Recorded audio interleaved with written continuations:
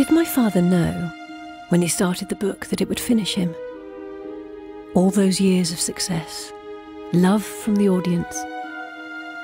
Did he know that one day the bill would be presented to Mr. Dickens? So there's a mystery. There's evidence and many questions. As for answers... One day, my dear, dear Edwin, the bill will be presented. But not today. Not tonight, Jack. If I'm not mistaken, there's dinner to be had tonight. The lad's hungry. But lads always are. Take your coat off. Stand by the fire. You've no more than 5 years to pull on me for that lad, Jack. So don't come at the old fella with this fella. And don't mollycoddle. I hate being mollycoddled. Well then, come on through and sit down. There's sack and claret. 2 young men, in fact, nephew and uncle, and John Jasper, choirmaster at the cathedral, does love to come at the fogey, whilst Edwin Drood, young Edwin, is a lover. Well, the boy is cheerful tonight. Ain't he? And what a spread. Someone's birthday, is it? Not yours, that's for sure. Drink up, I'll carve. Pour for yourself. Not mine, but... Rosa's! Bumpers to Rosa! Give me your hand, Jack, for it's Rose's birthday. With all my heart, my dear, dear boy. I wish the both of you the greatest happiness that creation may shower like gentle rain upon... But no, what is it? Sit, Jack, sit. It's nothing. It's something. I know you, my dear. Or nothing that may disturb a fine dinner. Let's drink again. 9 times 9 and 1 to finish. To Rosa! To Rosa!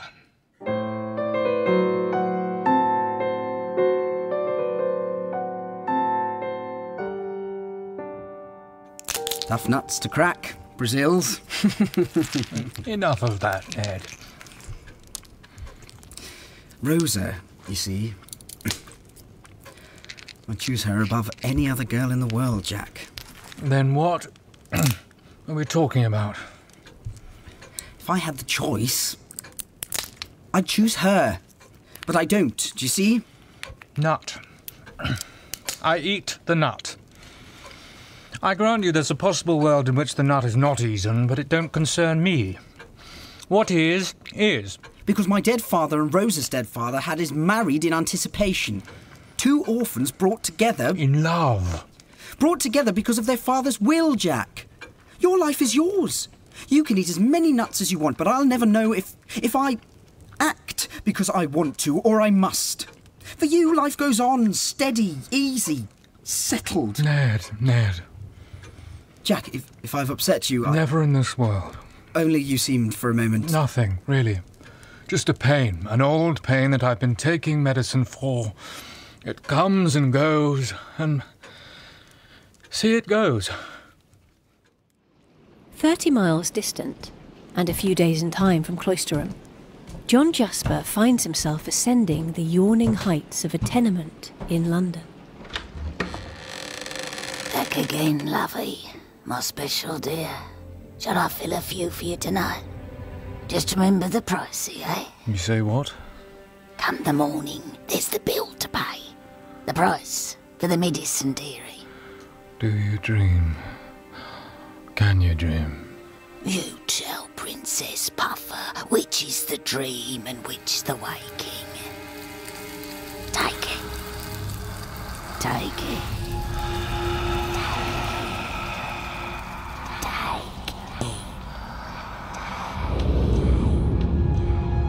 As many as 5 since you came, sweetheart mine. Another. Grave is sleeping. Our body's sleeping, dead awake. Who cares as long as who pays, eh? Another. Why do we do it to ourselves, eh? Seek oblivion. Don't ask me, dearie. You're the professor, ain't you? What are you talking about, woman? Listening to you gabble away in your dreams, it's an education, ain't it, just? Give me water, damn you. What gabble are you talking about? Words, ain't it? What words? Nothing. Gabble words. I just don't know. Let me down, dearie. I'll mix you another. No one mixes like the princess. You ask old Mr. C, he'll tell you. Long as you pays, this is your house. Oh, this rat heap mine. From cathedral to this. So it drives you, eh? Yes, another, why not? Another mile to oblivion. Another, I said! You'll pay? You promise? I'll pay. I'll pay. You'll pay. You'll pay.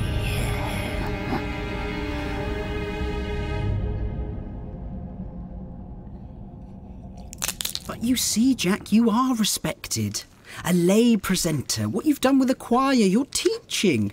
Why, Rosa says there never was such a music teacher as you. And never such a pupil, Ned, but I tell you, by God, sometimes it comes upon me like a black hound. All my music becomes frozen into cold stone like this damned cathedral I serve. Oh, never say so, my dear fellow. Here, take my hand. Take hold. Don't drift away on the stream. I shall hang on to hope, then. As you to Rosa. See, I have the picture you made of her on the wall there. Well, I am a little proud of it. I think I caught something of her look, her spirit. Take care, Ned, or else we both may drift away upon the rising tide. Drink up, Jack. Port will set you right. And I do love Rosa. And for all my fancies, in a year I'll carry her away from the academy and we shall be Mr. and Mrs. Edwin Drood. And I shall go engineering into Egypt, and she with me. The Romans, you know, forbade travel to Egypt. They saw it as a land of mysteries, of sphinxes and crocodiles. I shall endeavour not to get eaten by a crocodile. Though Rosa would be a tasty morsel to be snapped up on the banks of the Nile. Never say it, Ned. As for me, I fear that when you go, my life will... more port and nuts. But be warned. What is hidden will not be denied. The reckoning will be presented. Which reminds me, old fellow, if I slip away to present a parcel at the academy for Rosa's birthday. As many pairs of gloves as she is years old today. I may not call, of course, at this time of night, but they should be there. Otherwise the poetry don't quite work, you see. The following day, Edwin visits the Nuns' House Academy for Young Ladies, under the direction of... Miss Twinkleton, how does the afternoon find you? Pretty much as you do yourself, Mr. Drood. Pleased to enter. You have come to see... Miss Budd. I hope her birthday was all that could be expected. Well, you may ask yourself, sir. She awaits thither. Thither? You mean your parlour as... Manners and custom decree. Deportment, Mr. Drood. Then thither I go, Miss Twinkleton. Excuse me.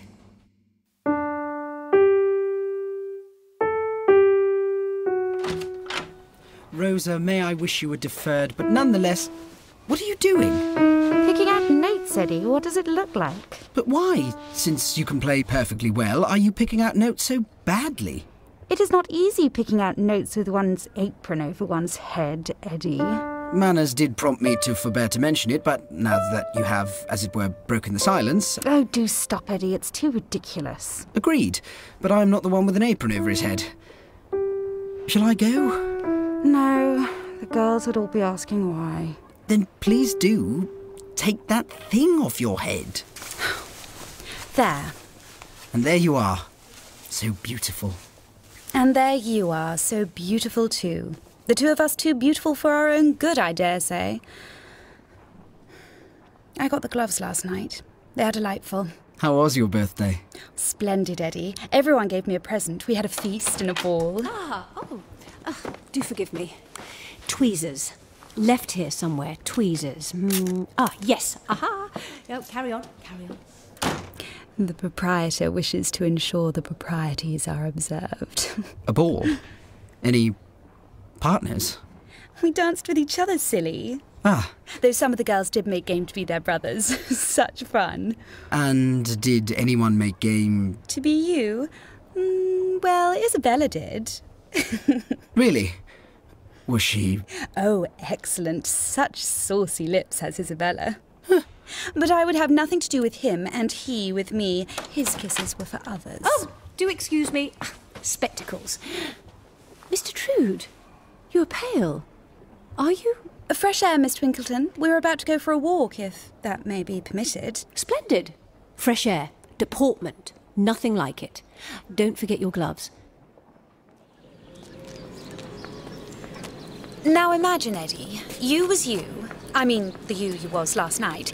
And I was no one in particular. You can't be no one, Rosa. For now, Eddie.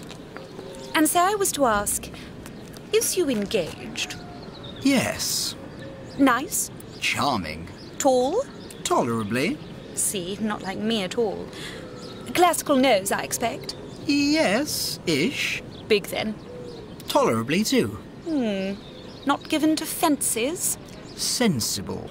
And this sensible woman likes the idea of being carried off to Egypt, does she? She has an sensible interest in the triumphs of engineering that are to be engineered there. To wit, she don't hate boilers and things. Boilers? No. Things? Who can say? Oh, things. Things. Rosa, let's be friends. I wish we could be friends, but don't you see, it's because we can't that we try each other so. We might both have been happier if what is supposed to be had been left as what might have been. Rosa, I'm not that clever outside of my line. I'm not sure I'm that clever in it, but I want to do the right thing. There's not, anyone else. No, Eddie. Just the thing. The endless thing, like stones, like the cathedral there. Out of the past that will not let us go. They're practicing for evensong. I think I can even hear Jack's voice. Take me back now, dear Eddie. I don't want to be here when they come out. Hurry. Hurry.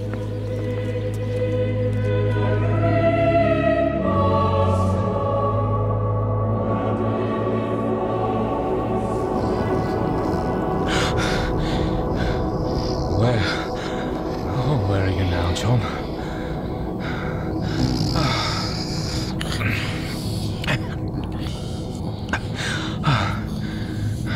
What do you say, Princess?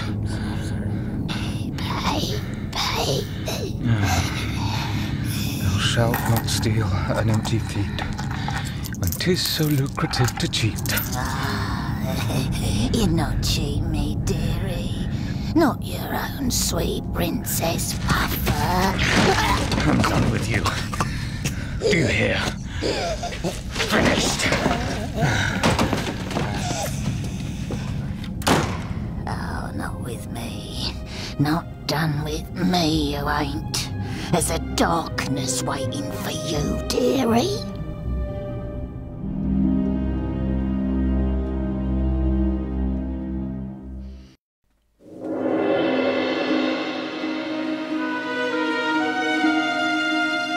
Over those last months, as my father was getting deeper into the mystery of Edwin Drood, there was a sort of frenzy about him, as if he knew there was too much to get done before, well, simply too much to discover or hide. He crossed the country by rail, performing night after night, sometimes coming home, sometimes going elsewhere. By Jove, Septimus, that was brisket and a half. Some might say swimming in the Weir come Christmas is a fool's choice, but the Reverend Septimus Crisparkle is an athlete. Even so, he sprints home at a pretty smart pace. Step it up, Septimus. Step it up. All the way back to the house on Minor Cannon's Row, he shares with... Septimus, Morning, Ma. Brisket, ain't it? there's a letter and breakfast on the table. A letter, Ma? As you see, Septimus, says the old lady fondly, as one might to a slightly bumbling son, though Septimus is, in fact, anything but that. Why don't you read it, Ma? Your eyes are still pretty sharp, eh? And I'd attend to the eggs and toast. It's from, says she, Mr. Honeythunder. Oh, don't groan. He is a good and philanthropic. gentleman who has sheltered many an orphan. And don't he let you know it? Now, Septimus. He says the Society is sending us A present. Capital X, Ma. that you are to prepare yourself to receive. Neville Landless. And this is... Someone who can talk for herself? Helena Landless. And you are? Crisparkle, Reverend Septimus. Interesting name. We are the delivery from Honey Thunder and Co. Does anyone have a sensible name anymore? Please forgive my brother. He's an unmannerly brute. We are pleased to meet you, Mr. Crisparkle. And are you, Miss Landless? Mr. Neville? Do you have... Only what we carry. We are truly landless or possessionless. Well, let me carry those bags. A bit heavy for a...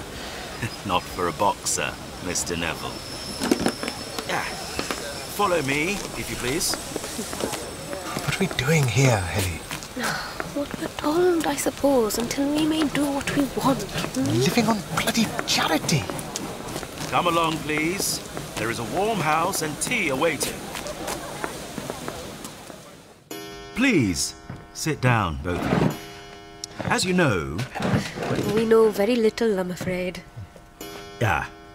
Mr. Honeythunder. Not given to confidences, sir. Then I must inform you that you, Miss Landless, are to lodge with the young ladies of the Academy under the guidance of Miss... Twinkleton. Neville? And your brother is to lodge here, where he will study for, his career. Neville, what have you to say? Well, it seems we have no choice. So, Reverend, I thank you for your friendship and hospitality. It has been a cold enough season for us in London, but I feel that here in Cloisterham we shall find better friends, if not warmer weather. Well, that is handsome of you, Mr. Neville, and we will try to live up to it. Please, my young friend, set to. But you say the weather... My brother and I were brought up in Ceylon, Reverend, by our stepfather after our mother died. By a brute. Surely, Mr. Neville... No, I tell you, it was as well he died when he did, or I would have killed him for sure. Sir! Easy, Neville. But he speaks the truth. That man used me badly. He beat her. More than once. The damned coward. Beat her and enjoyed it. I am shocked, Neville. I don't know what to say. You say you're a boxer, Reverend. A noble art. But there was nothing noble about that man, I tell you. When we came to this country, we came cold and angry. And we were determined to admit no kindness. We planned to quarrel with you from the start and cast you all off and go our own way, but, well, I would not speak for Helena. But I will speak for myself. We like you, Reverend. You're a new thing for us. You are what you are, and if you will be our friend, we will try to be yours. Just grant us a little leeway, for kindness has not been our friend up to now. Well, I say, that's damned, excuse my language, handsome of you both, and I shall do my part.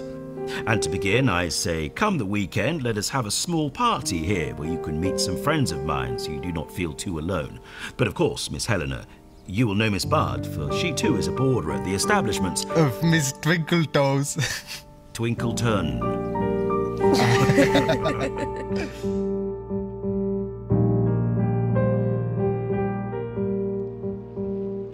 And we are to share, Miss Landless. I do hope that will be...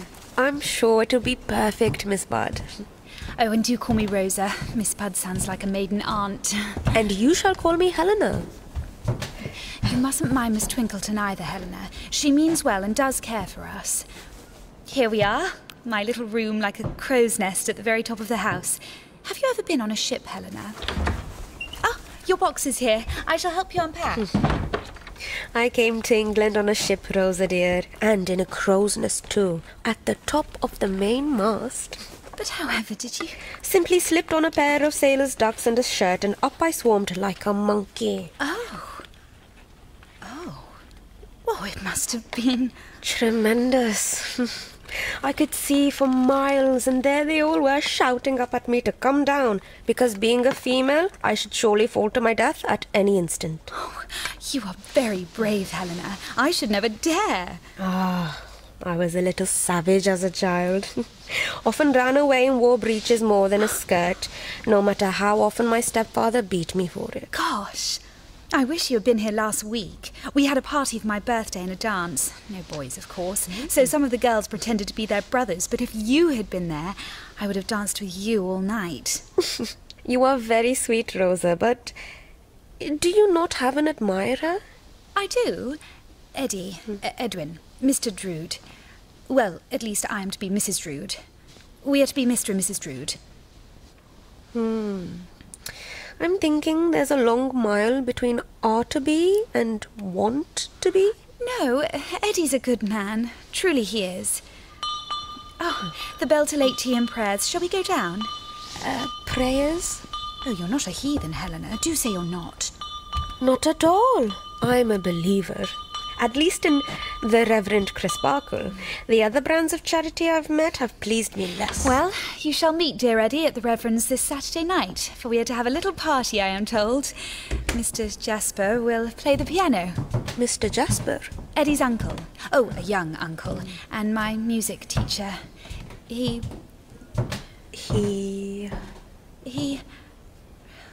Eddie's very fond of him. And you? And I shall introduce you to the other girls. Come along, ladies. Punctuality is next to... And as the days turn, and Septimus Crisparkle takes his daily swim by the weir,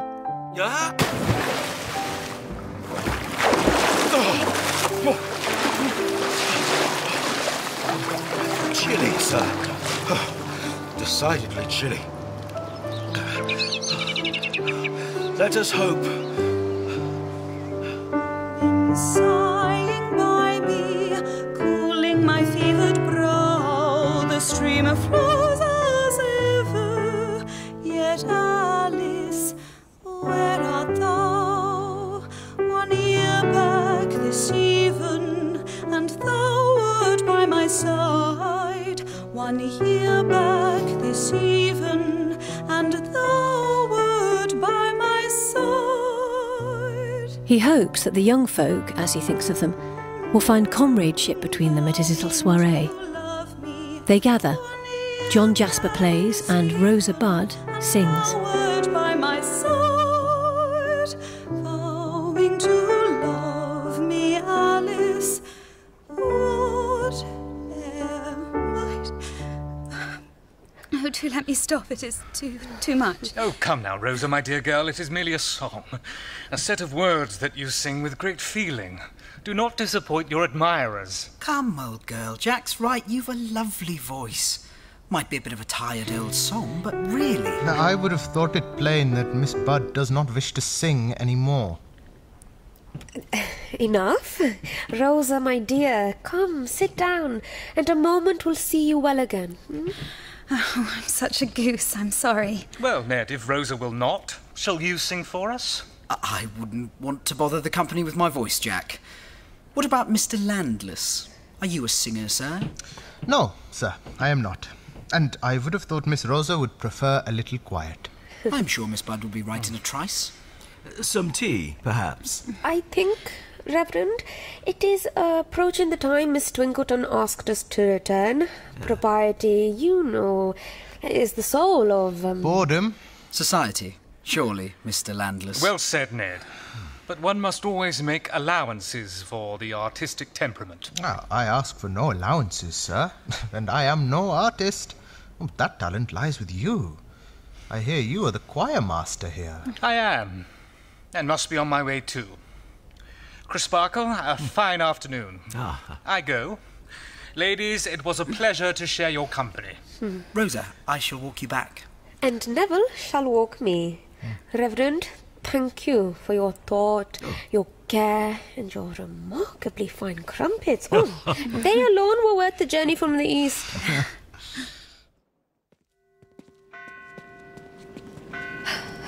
We'll let the boys go on ahead, shall we? I think we are safe. I feel safe with you, Helena. Cloisterham is your town. These are your streets. I feel that I have come to a good place with you, Rosa. I feel very young beside you. Cherish it, my dear. I wish I had ever known what it means to feel that. I seem to have always been in opposition to something, whilst you? Can't even sing a sentimental song without tears. And yet, my pretty one, there is a fascination in you. I wish Eddie felt so. Surely he must love you with all his heart. I suppose he does. It's probably my fault. I should be nicer to him, and yet it's all so ridiculous. We're always quarrelling. Why? Because it's so ridiculous. Then let it be so. But we shall be friends. I do hope so. I want a friend who understands me. And Mr. Jasper? He is not your friend? He seemed very concerned with you tonight. What do you mean? He seemed to follow your lips as you sang, looking at you and not the keys or the music. Intent. Very intent. From you to your Eddie and from Eddie to you. Ah, like a metronome. Tick-tock, tick-tock. Oh, don't. It's as if a ghost were walking. Oh, hold me, Helena. Hush now. Hush. You don't like him? Jasper? Sometimes his eyes wander away and he seems to be lost in some frightful sort of dream. And when he smiles to reassure me or Eddie, it's more terrible than ever. Hold me. Stay with me. Hush now. Hush, sweeting. Never fear. Never fear.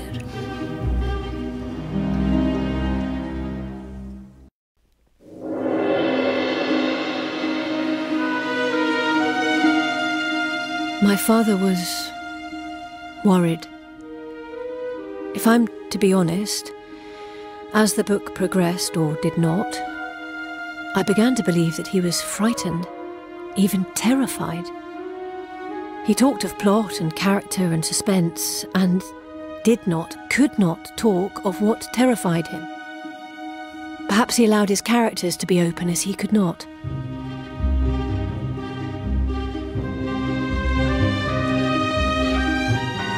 Of a brisk morning, some days after the Reverend Crisparkle soiree, two young men meet by chance in town.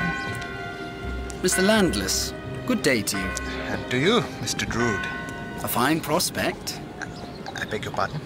The cathedral, the castle. Yeah, I'm sure. Do you enjoy it for long? Up and down between here and town, then next year, well, a little up and down, before I'm off to Egypt with... So you are not studying for anything? No more schoolboy stuff for me. Us engineers like to get our hands oily. Whilst you, I believe, are reading for the law exams at the Good Reverend's. He is a decent man. Oh, and he told me of your other good fortune. Pray enlighten me. Your betrothal to Miss Budd.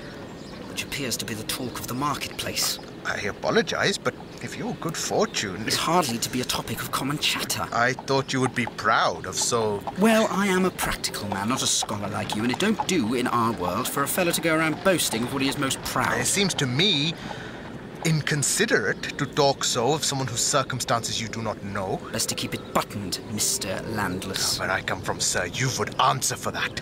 Any time. Boys! Boys!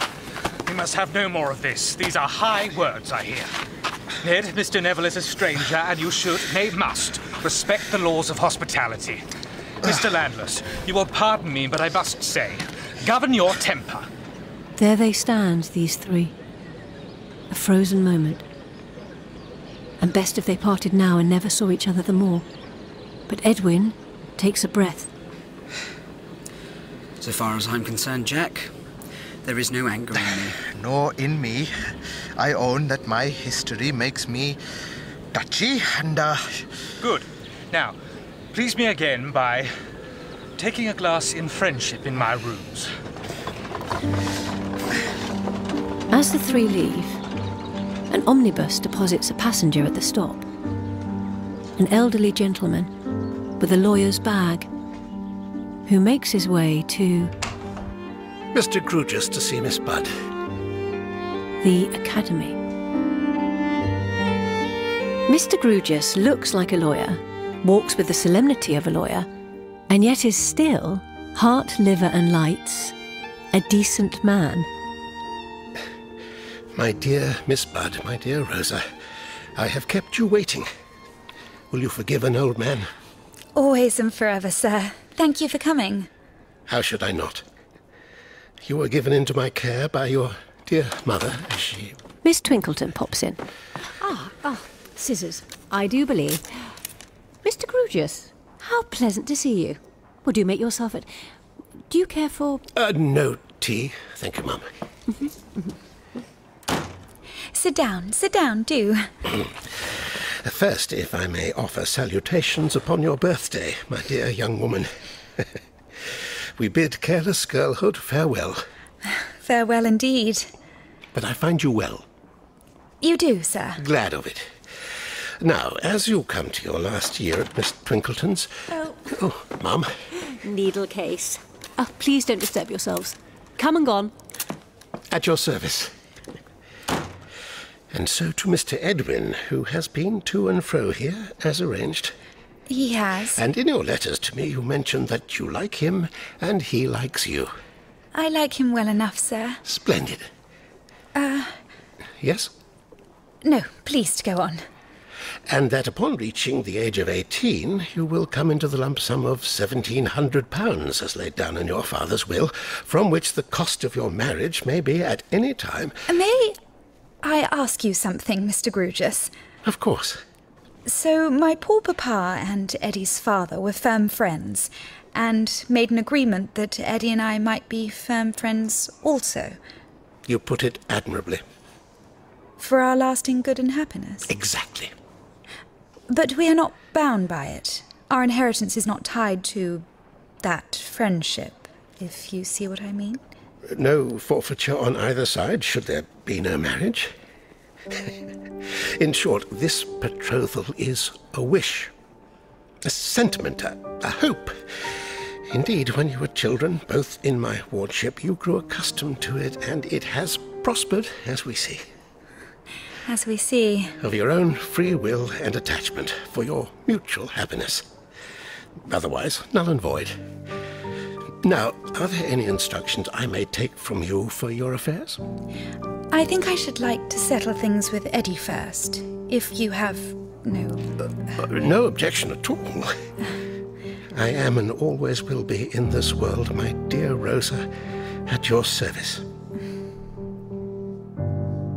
And fate, never loath to point out an infinity of choice for those of us resident upon this terraqueous globe, is yet at her work in John Jasper's chambers, pulling a thread here, laying in a pattern there.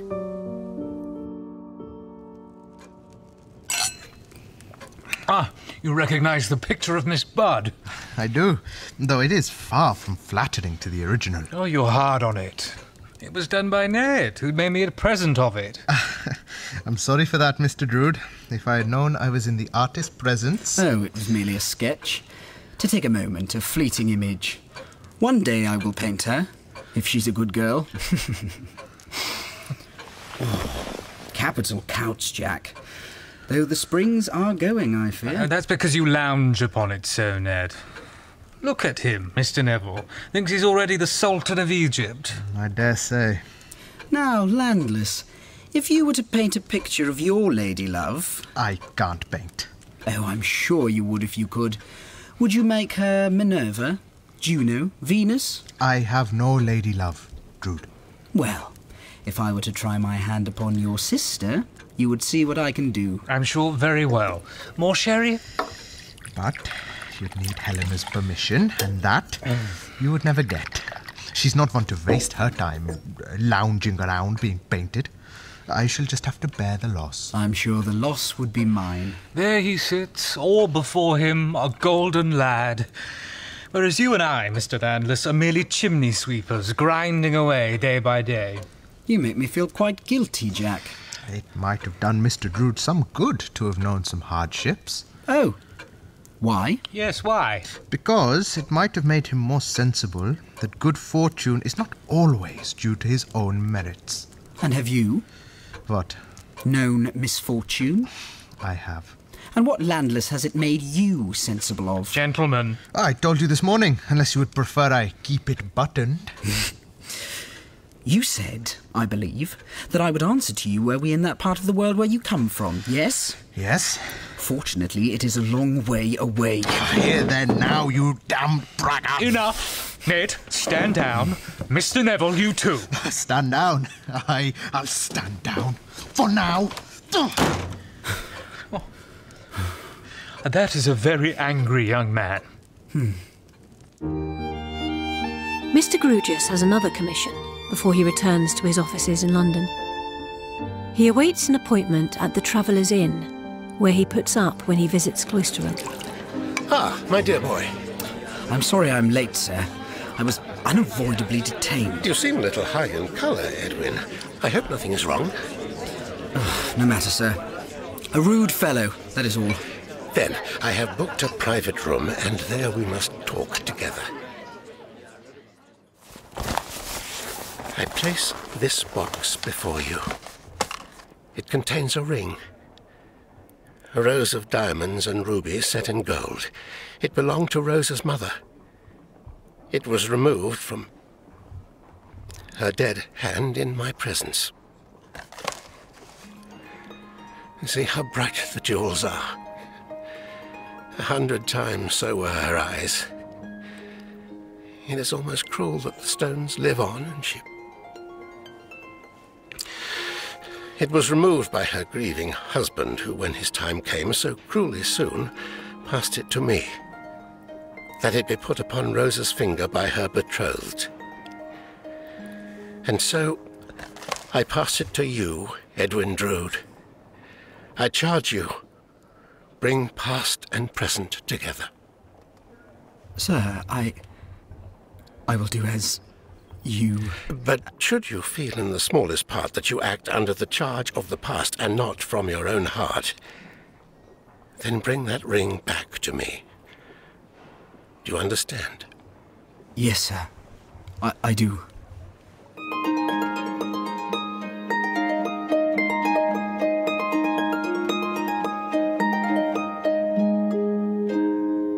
Night in the city, and a wanderer amongst the tombs of the ancient churchyard, where Mr. Durdles, the cathedral stonemason, keeps an uneasy watch. Who goes there? I say, who goes there? Come out, damn you. I've a £10 club hammer here. Mr. Durdles, spare my skull, I might need it. Oh, Mr. Jasper, there you are. Solid as me and no ghost neither. You haven't forgot? You promised to show me the Undercroft and the Tower for my book. Now, I can't say as I holds with books, but, is that a bottle you've got in your basket there? Prime port, Durdles, and you does hold with that, I've no doubt. Oh, that's the right stuff. There's an edge to it and all. Right, shall we go? I've a lantern, if you've the eyes to see. I'll take care at the bottom. Now, there's lime for mortar stored. Don't you get none of it on you, mister, or it'll eat your skin away and you'll just be one more skeleton down here with the rest of them. Ever get lost down here, Durdles? Me? Oh, never. But I hears things. Howls and cries in the dark. Ghosts? Oh, ain't only what's been. There's ghosts, mister, now. Come along. It's a hike in the tower at the end of it. Master of all your surveys from up here, eh? Ain't you, Mr. Jasper? A man who's not master of himself is master of nothing, Mr. Douglas. Oh, that going in your book? How about some more pork going in me, and then we're done? Is that a boy I see down there? Ain't it just? You're late. You're drunk. Your missus ain't gonna be pleased. Get along, you old... Oh, well, back off, Deputy. I'm going. Enough, Ow. you damned baby devil. Who asked you, Mr. Whiskers, and... You, boy, have been following us. Huh? Answer me. Now leave him be, mister. He's only doing his job. Following me is not his job. Let me go! Let me go, mister. I wasn't following no one, honest. No, I pays him to drive me home when I was late and drunk. It's true, Mr. Whiskers. I throw stones to drive him home. I catches him out after 10. Widdy widdy why? Then I'll pick up a stone and shy. Then take him home. And boy, if you ever see me again, anywhere, anytime, any place, make sure I don't see you. Or by God, it'll be the last thing you ever see.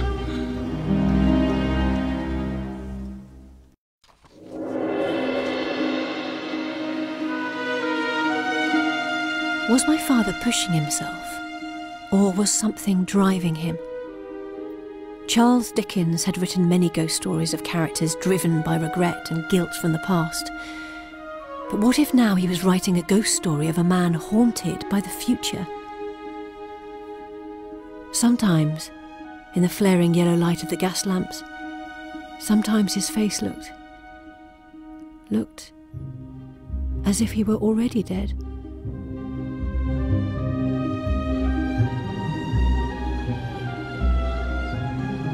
In Cloisterham, Mr. Edwin Drood is visiting. Good morning, Miss Twinkleton. Mr. Drood for... Miss Budd. She's just putting on her bonnet and will be with you in a trice. And Merry Christmas to you, Mum. All the girls have gone home. It's very empty. Just the orphans left, me and Helena. Do you like her? Oh, she's splendid, Eddie. She's had all sorts of adventures. Really, she's like an adventure story, only... Shall I pour? That's not what I want to talk about today. Me neither, Rosa. 2 sugar lumps? Thank you. I thought... I want to say something very serious to you, Eddie. I've been thinking about it for a long time. Yes. I want to be serious too, Rosa. Serious and earnest. And we won't quarrel, will we, Eddie? Because we have so many reasons to be friends. Especially so at this time of year. We do? Like... brother and sister? Yes. Like brother and sister. And never to be man and wife. Never. You just gave me 6 sugar lumps, Rosa dear. Oh, sorry. And I'm sorry too. And we've been sorry for many, many months, years perhaps, and never said, but now... We have. Oh, we could so easily have let it happen, and that would have been so wrong, to have lived a life that wasn't ours at all. I think that cup is more sugar than tea by now.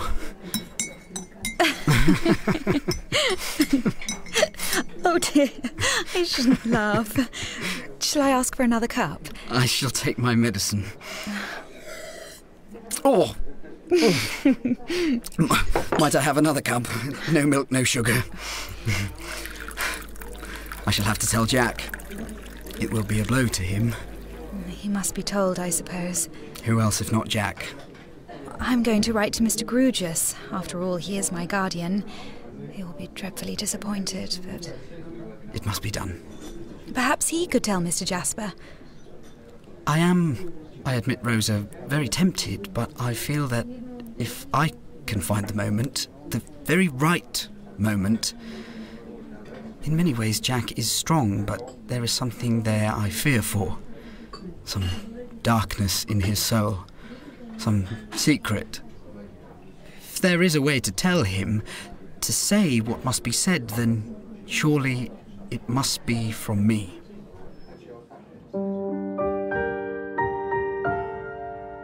The Reverend Septimus Crisparkle walks by the river, composing a sermon to be given in this season of Christ's birth. Let us think about this stable, where Joseph and Mary found succor, rest for the night. Yes, plain is better. A straight right fist to the chin. Reverend! That's quite a right hand. I'll have to stay out of your reach, Mr. Crisparkle. Oh, my dear friends, I am so sorry.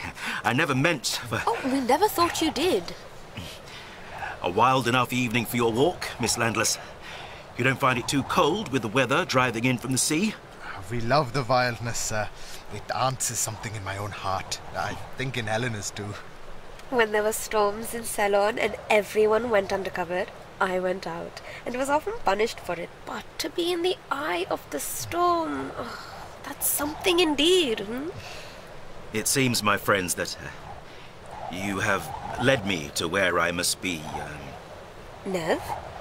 You referred to my conversation with Mr. Drood the other day. Ah, there has been some talk of it at the academy. Hot words were exchanged. I believe it barely stopped short of blows, had not Mr. Jasper intervened, and then later, at his rooms, high words again. It is unfortunate. Not least because it has given rise to a prejudice against him in the town, that he is a passionate, even dangerous fellow. That is not fair, sir. Yes, I know it. You know it. Your sister knows it, but the world, Mr. Neville, thinks otherwise.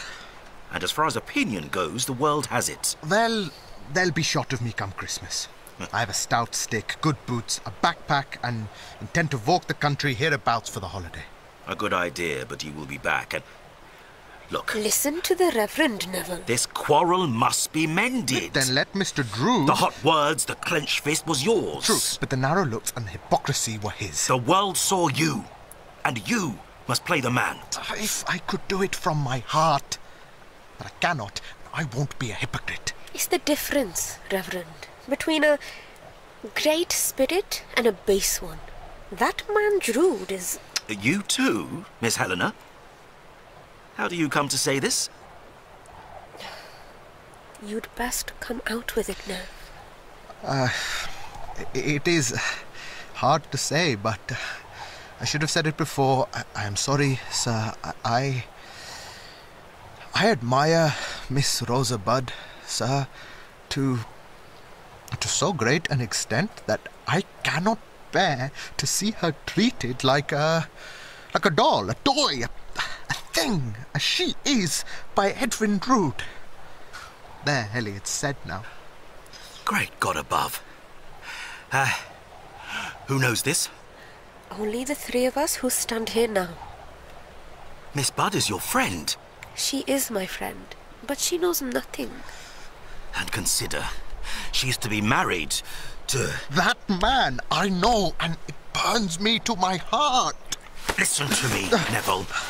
It cannot be. Not in this world, you know that. God help me, I do. You have to make up with Drood, or do you wish to destroy Miss Budd in pursuit of this... madness. Your words. And I will speak to Jasper. See if he cannot invite you and Edwin Drood to dinner on Christmas Eve, when you will shake his hand and wish him well and declare all enmity between you over. I do not ask for more than that. Hear him, Nev. If you love Rosa, then you must let her go to her marriage. Oh, then if it must be... It must. The afternoon winds its chilly way towards evening and leads Edwin Drood on a solitary path. He walks by the old castle, misses its scenic qualities entirely, considers measuring the height of the cathedral tower by trigonometry, but decides not to. Looks at the time and discovers that his repeater watch is not ringing the last quarter properly when he presses the bezel. And so, Mr. Drood, is it not, pops into a convenient jeweller's. Do I see a very fine double hunter by, Freudsham, if I'm not mistaken? A repeater? Engraved case? Yes, it was my father's, and... the chimes. And not sounding the quarter, when I... If I may. Oh, beautiful. Beautiful. But, yes, this does occur sometimes. A clean, no more. I can do it as you wait, sir. Please. I hope I'm not taking any undue advantage, but I met Mr. Jasper the other day and he mentioned a happy event. Well... Oh, say nothing. I only wondered if, well, at such times jewellery is always acceptable for you, for the lady. I'm afraid I wear no jewellery apart from the watch and a shirt pin. They were both left to me by my late father. Of course. But perhaps the other party, the lady concerned, rings and such like? That is likewise taken care of, you might say. Well, here it is done. Dust is the enemy of fine work. If you'll press the bezel, it should now sound the last quarter an hour. And now on the darkest night, you will not be without the comfort of time, if time is ever comfortable. 2 shillings and 6pence, Mr. Drood, if you'll be so kind. And if you would be so kind, madam, I have a ring. I would be interested in your opinion. 17th century gold. Look at the depth.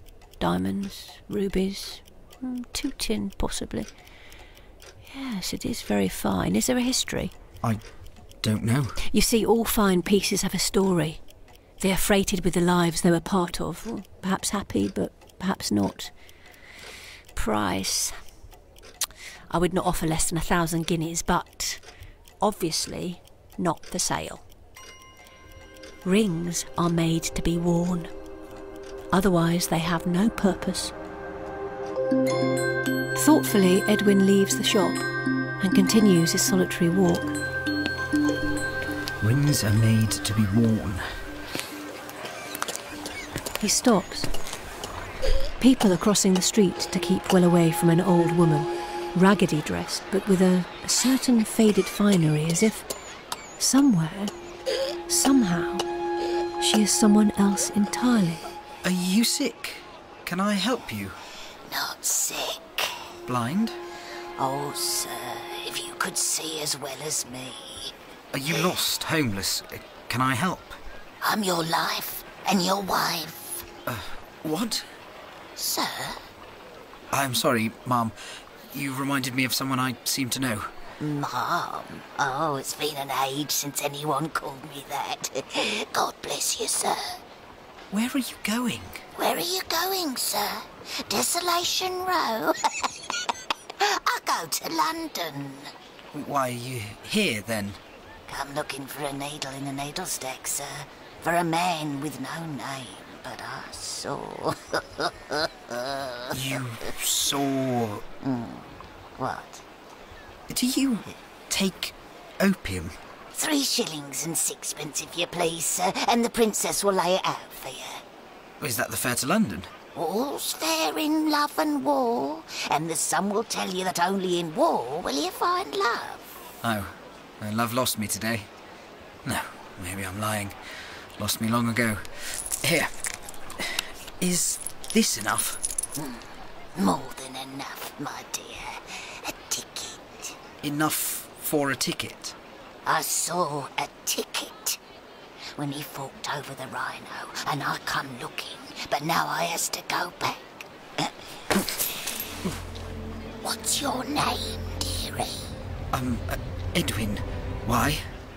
God bless you and keep you, Edwin, but, you know, I reckon that given his record, he won't.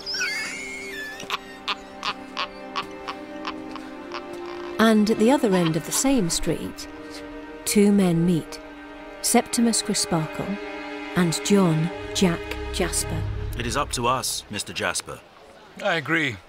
To see amity between these 2 young fellows. I will talk with Edwin. And I with Neville. It will be a good thing if we can bring it off. The good men do is oft interred with their bones. With bones enough in this precinct. Let's make a better world for these young men. I would go a long mile for Neville Landless. And I to the ends of the earth for dear Ned.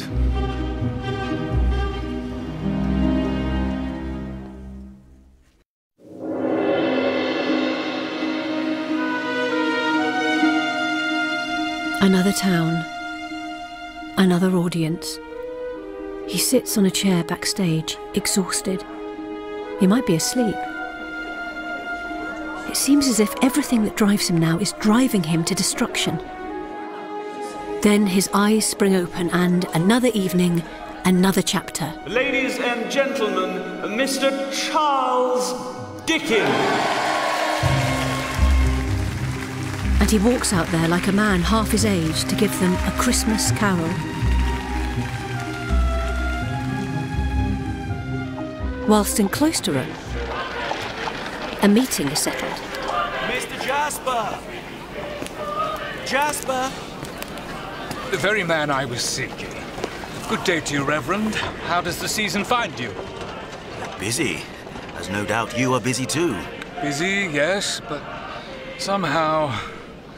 I wish sometimes the choir could perform something new, but no, the same old, same old. It is the season for home and heart, to be merry and not novel. Happy Christmas, sir. In Cloisterham, it is never the season for novelty.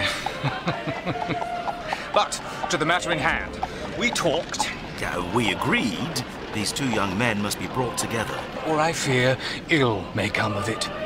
I hope no more than ill feeling. And I tell you, man, I fear for more. I wrote as much in my diary. You begin to worry me, sir. No, my friend. Be reassured. I am the bearer of better news this season. I knew you would do it, Jasper. From the dear young fellow this morning. Jack, I am touched by your account of your meeting with Mr. Crisparkle.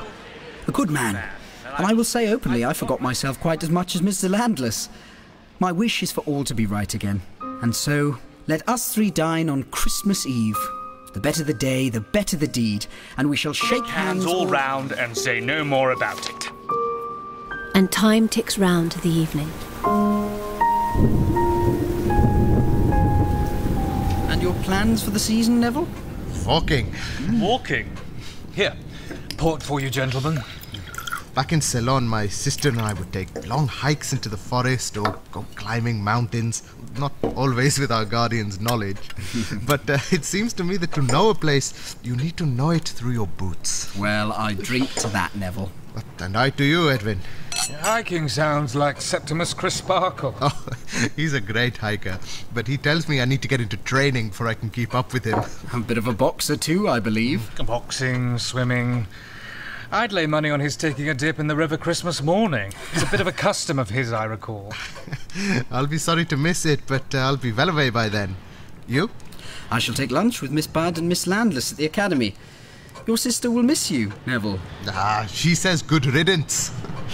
But I must be away, my friends, if I'm to start early. I'll walk with you, if I may. If we go by way of the weir, there'll be some fine dramatic scenes with this wind. I only hope it's passed by morning. My seaweed assures me it will. And so, I must say goodnight to my dear friends. And so I must give my thanks to you, Mr. Jasper. I think nothing of it, man. And indeed to you too, Edwin. I know we shall be fast friends in future, Neville. Coats, hats, mufflers and scarves. Go on down, Neville. I'll catch you up. Then, good night, Mr. Jasper, and thank you again.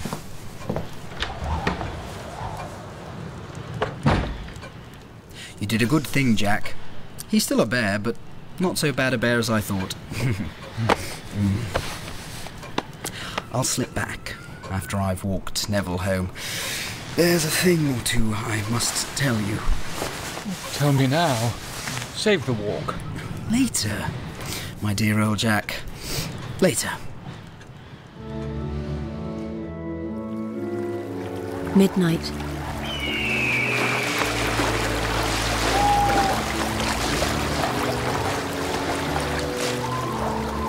And time, that cruel master, ticks on to Christmas morning. Crisparkle! Are you there? Answer the door, man. For God's sake, Mr. Jasper, think of... What is it? My nephew. Edwin, is he with you? Why on earth would he be with me? Come in, man. Now, man, Tell me. He was to come back last night after he left with Mr. Landless. He didn't. I thought... Well, young men can be thoughtless, but he didn't come this morning. He was to be at the early service and... He overslept. Young men do that. No! I asked at his lodgings. They had not seen him. He was not there. Where is he? Where is Neville Landless? They were together. Call him. For the love of God, call him, man. He isn't here. He left early this morning. He's on a walk. How was he? What was his manner? He was gone by the time I... Jasper, what are you saying? After the storm, the weather is fine. A crisp, clear Christmas day. A good day for a young man to be walking through the Garden of England in its winter coat, navigating from church spire to church spire, as travellers have for centuries. Left or right? High road or low? Stop! Stop there, sir! Who are you to tell me to stop? We is the very ones telling you to stop. 4 of you in the way. Thieves, are you? Well, I've nothing for you except my stick, my fists and my boots. I am 4 behind, boy, so you best do as you're told. By damned thieves? I don't think so. Thieves at midday? I don't think so, lad. Then, what's your business? Best be quiet, Joe. Who says so? 8 against 1. Very well. If you want trouble, I'm not afraid to dish it up. Don't do it. Violence ain't gonna do you no good at all. Oh, I'll do it, and be damned to you!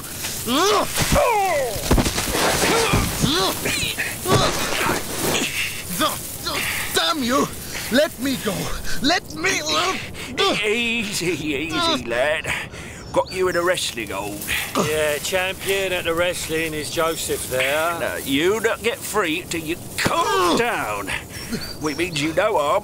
Is Frank all right, ain't he? Nasty bruise, well, that's all. Oh, the boy can swing a stick. Now, if I let you up, will you come peaceable? What do you mean, man? All right. All right. Let me up. Wipe his face, someone has blood on it. God, Joe, don't know your own strength. Come along with us now. Tell me. Now, I think it best, lad, for your own good, if you don't say nothing until you find your friend at the crossroad. Here he is, gentlemen. Now, lad, you can say all you want. Where is Edwin? Where is Edwin? Why do you ask me? Because you are the last person to be with him, and he is not to be found. Not to be found? Stay, Jasper, stay. Neville, I know it's confusing. Take a moment. I don't understand. This is very important. I want you to answer my questions. What time did you leave Mr. Jasper's chambers last night? Just after 9. The cathedral clock had... Was Edwin Drood with you? Yes. And as Mr. Jasper has said, you were going down to the river together? To see the wind, the storm, yes. Edwin said it would be a sight to see. How long were you there? 30 minutes or so. Edwin played the harp on his repeater, then we walked back to your house and he left me at the door. Yes, I was at late service. And Edwin Drood, did he say if he was going back to the river, or...? I think he had a message, something to deliver. I imagine to Miss Budd at the academy. There's blood. Blood on his stick. He carried it last night. Neville! In the name of everything sane, look at that fellow there. I hit him. He did. Fetched him an haymaker, he did, the boy. That means nothing. Calm yourself, Mr. Jasper. We must go back, do you see, Neville, to sort this out. You must clear yourself. Clear myself? Where is Edwin Drood? What have you done?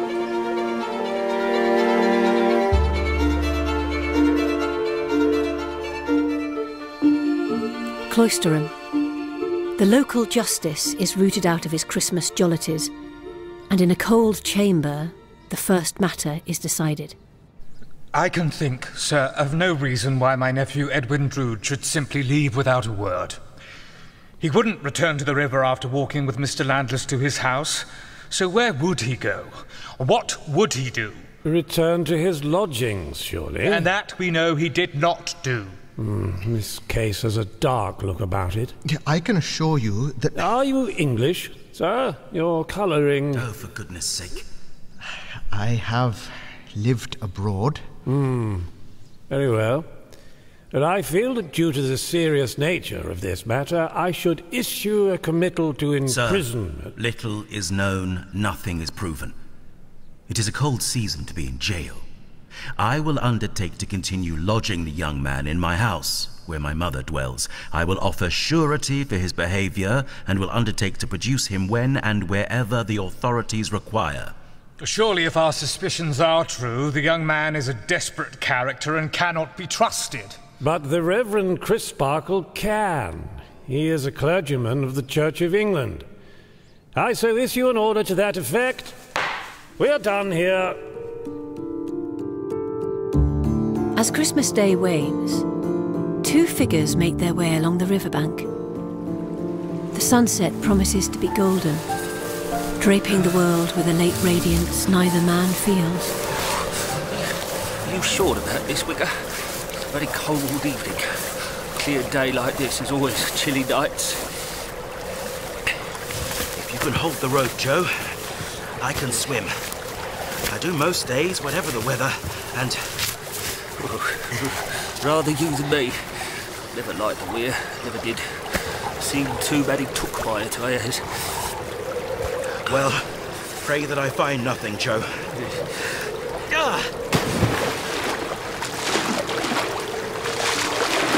I'm diving!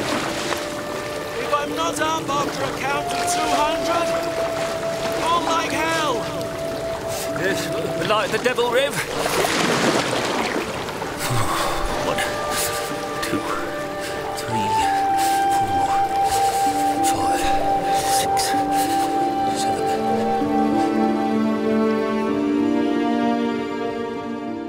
7. Neville, I am sorry I kept you waiting. No, sir, not at all. I am more than grateful to you. Mr. Jasper would have seen me in jail. That man hates me. I would swear it. And yet, last night he was my friend. I would have sworn that too. I have been writing to my sister. She sent a note, begged me to see her, but I cannot. I do not want to bring more trouble upon her. She tells me that Miss Rosa is... The poor woman is distracted, but believes in me. Neville, I say I am sorry to have kept you waiting because I was elsewhere occupied. Sir? The river. At the weir. You know I swim, whatever the weather.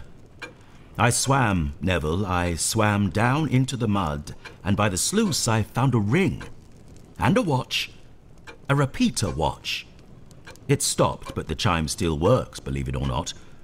It sounds the 9:15 o'clock. How did it get there? Neville, I ask you, who was at the weir last night with Edwin Drood at 9 o'clock?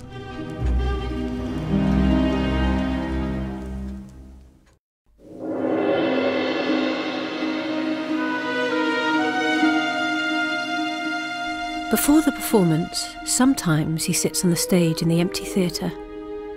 Charles Dickens awaits his audience. He knows they are the blank canvas on which he is going to paint his picture. Oliver Twist, Davy Copperfield. They are his past, but waiting, in the shadows to come, is Edwin Drood, haunting him.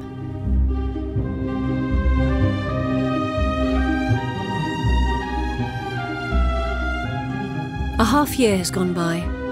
No charges have yet been brought against Neville. At Crisparkle's advice, he has moved to London. You're pale, Neville. I want to see the sun shining on you. To be honest, sir, I can't bear to be out in the daylight. I walk at night when no one can see me. I wish I had the courage just to... Hush, man. You've had enough to cope with. Aye, the murderer, the killer, the way they look at me across the street... That's Cloisterham. And that's why you're in London now. 10,000 faces and not the one who knows who you are or cares. One of them, I fear. What are you saying, my boy? Sometimes when I go out in the dark, I feel eyes burning like points of fire on my back, as if someone is... How could that be? It couldn't be. Is it my own guilt? Enough. You are guilty of nothing. And yet, what if... I believe in you. What's more, your sister believes in you. Aye. And she has borne more looks and sneers and worse on the streets of Cloisterham than ever you did. She is your stout defender. It's true. She writes that she's taking a few days away. Deserved, too. She's faced down a dozen gossips and tattletales, to my knowledge. She fights for it. You must fight for it too, Neville. As long as I have her and you who believe in me. You're not alone. Rosa believes in you, and Mr. Grewgious, the lawyer, is on your side. Or at least not on the side of John Jasper. You say the name that haunts me, that accuses me. He's hurt, in pain at the loss of his dear Ned.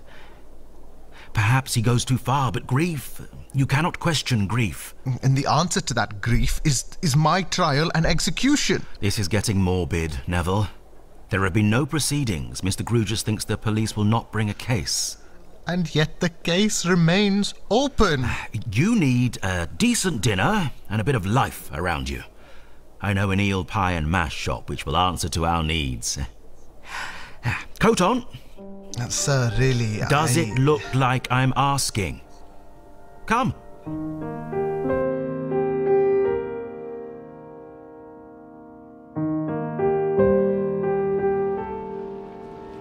Now tell me that hasn't done you a deal of good. It has, Mr. Crisparkle. You are truly a professor of the art of the positive. I learnt from a professor of the noble art of fisticuffs, Jack Broughton himself. The fancy's finest. Went 19 rounds toe-to-toe with the giblet pie in 33. He told me, "It no use of moping, matey." I wasn't a reverend then. White needs to get a decent pie And yet, as they walk away, the Reverend Septimus Crisparkle has an uneasy sensation, as if 2 points of fire are burning into his back.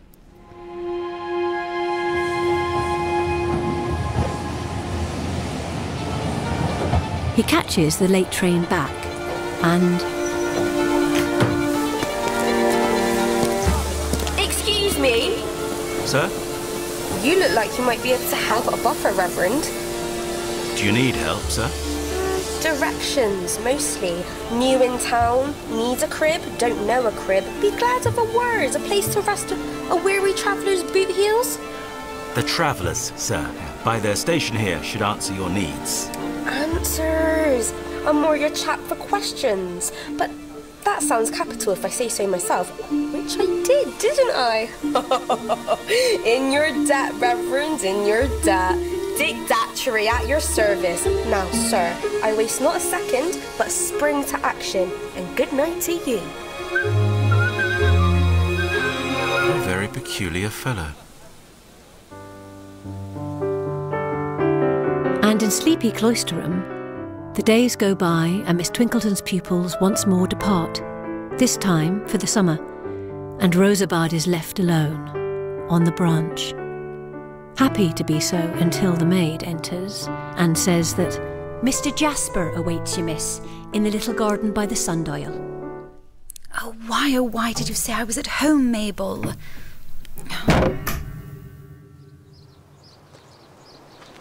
Miss Budd.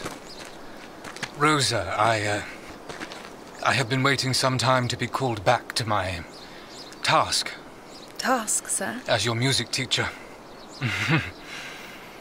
I have missed my favourite pupil. I have left off that. But you have so much talent. Mr. Grewgious said you had left it because, well, the shock of...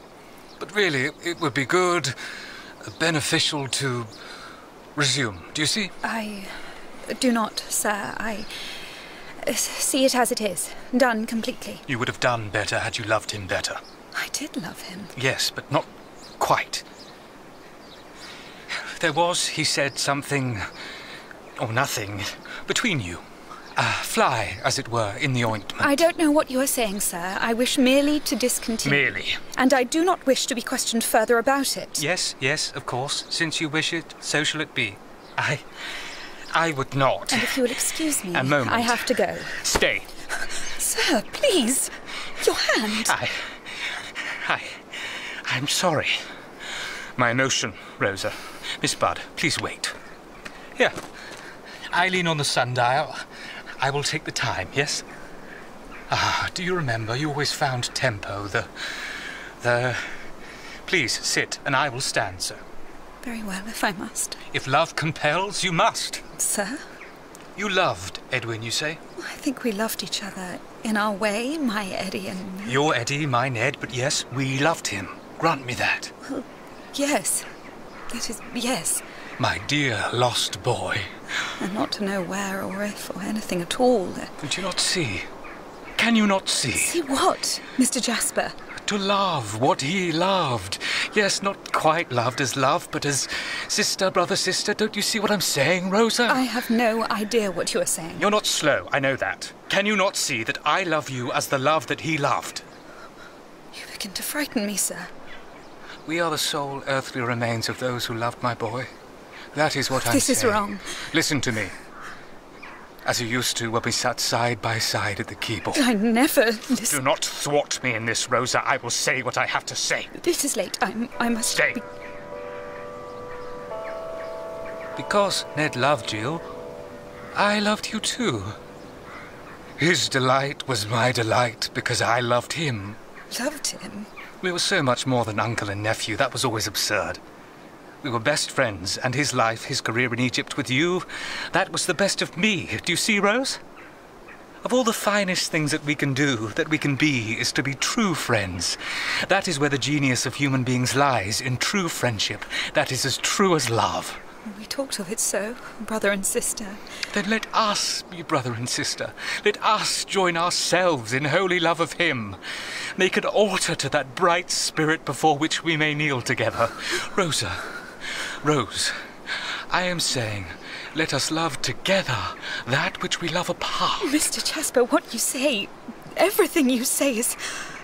Can't you see? It's monstrous. He made my life something better as he did yours. Better or worse, my life is my life, sir. Love me, hate me, despise me, but give yourself to me. To Edwin. Become my wife, and together Ned may be born anew. I will not be consumed by you. And your friend Helena Landless. What about her? Her brother Neville. Chris Buckle told me he cared for you. A wild boy who might have done anything to get what he wanted. And if he goes down, as he may, what then for his sister? Do you threaten me? I promise you, Rosa. I hold Neville Lawless in the palm of my hand like a spider I will crush at my will. But here, all is calm, and listen, the birds are singing. Give me a sign that you attend to me. Good. And not a word that we have met and talked today. Go away. This is our fate, our destiny. Don't cast me off, Rosa. No one and nothing may come between the three of us, and the child we must give life to. Good day to you then, Miss Budd.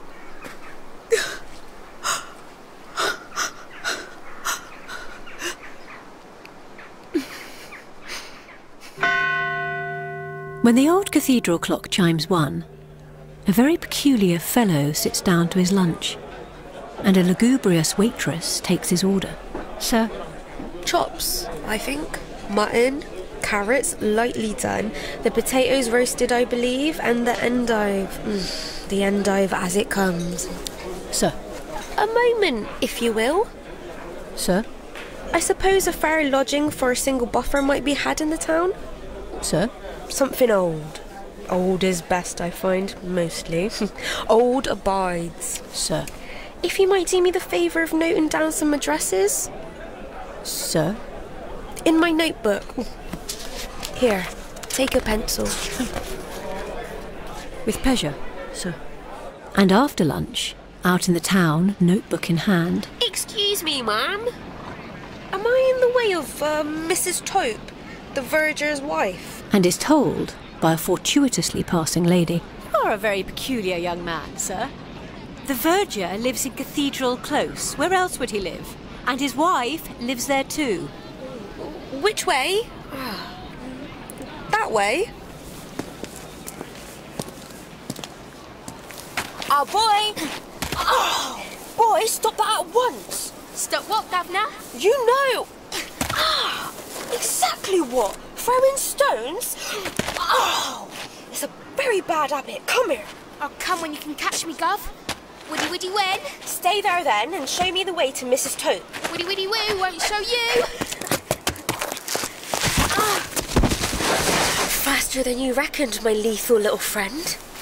I ain't your friend. But for a sixpence? I'll consider it if you Lego my ear. It's a deal. Dunno as I can trust a funny-looking cove like you. Trust the money? Tastes solid enough. Widdy widdy whoop. That's Mrs. Tope's. Up the steps to the... Nah, straight off the street. Up the steps is... something else. Like what? Like the bloody devil. Language? That's where Jasper lives. Ain't going near there, sixpence or not.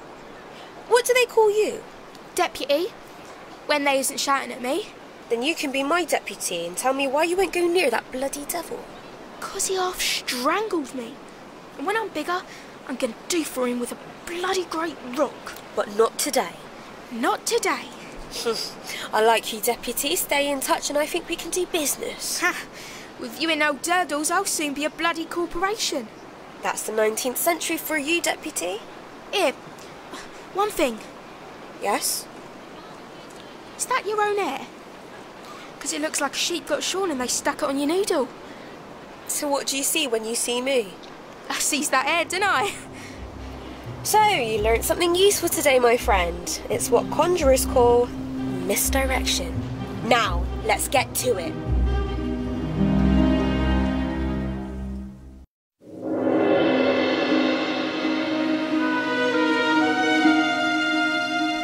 At last, he takes a rest from the endless readings.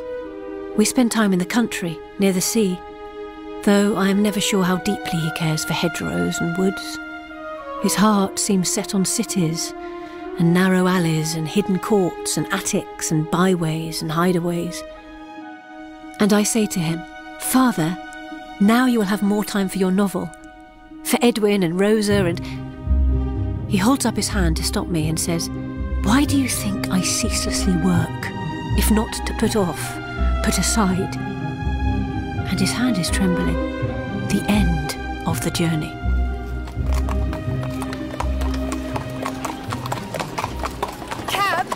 Cabby, please. What's up, miss? You wanting an hansom? A cab, yes, please, if I may.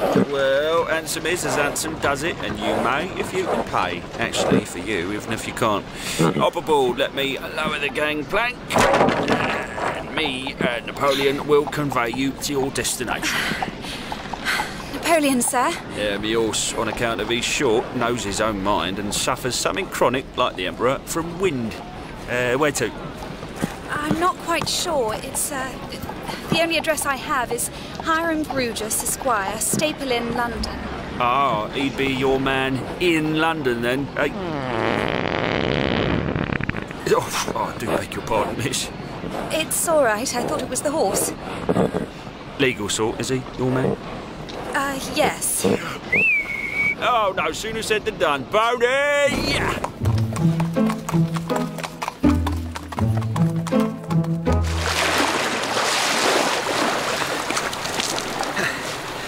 Now, Septimus, is it to be push-ups or shadowboxing this morning? Is someone throwing? Come out, I say. Show yourself, or it'll be a right fist to the nose, my friend. I ain't hiding. I'm right here, ain't I? I didn't see you, lad. Neither did you, Jack Crib. I'll throw about a fisticuffs, is we? Up, up, up, and he's down. Look like you could do with some building up yourself, my boy. What do you want? How does you know I wants anything? Because you've been watching me this quarter of an hour. He was lying about... Not seeing you. Yes. Bad habit in a wicker. I got a message. Go on. From a party, what says... Rosa hopped it. Left no stating respects and has gone post-haste to London for... It is impossible that I may stay here ever again in this here life. London, you say? What party? I did. And a party what remains a non... Yeah, Emus. Yeah. Where in London?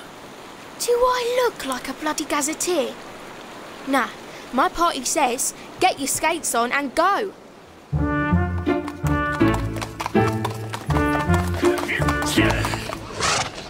Stable's in, and if I ain't mistaken, that there brass plate by that there door says Hiram McGrugus, 2nd floor. Thank you, sir. You're very kind. God, bless me, my dear, if it ain't a pleasure. And good luck, young lady.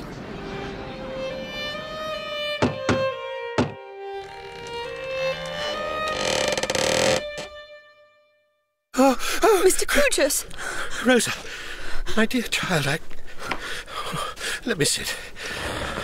Oh, I thought, there, coming out of the dark, I thought it was your mother.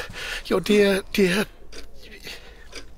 She has been much in my thoughts these last months, but sit down. How do you come to be here?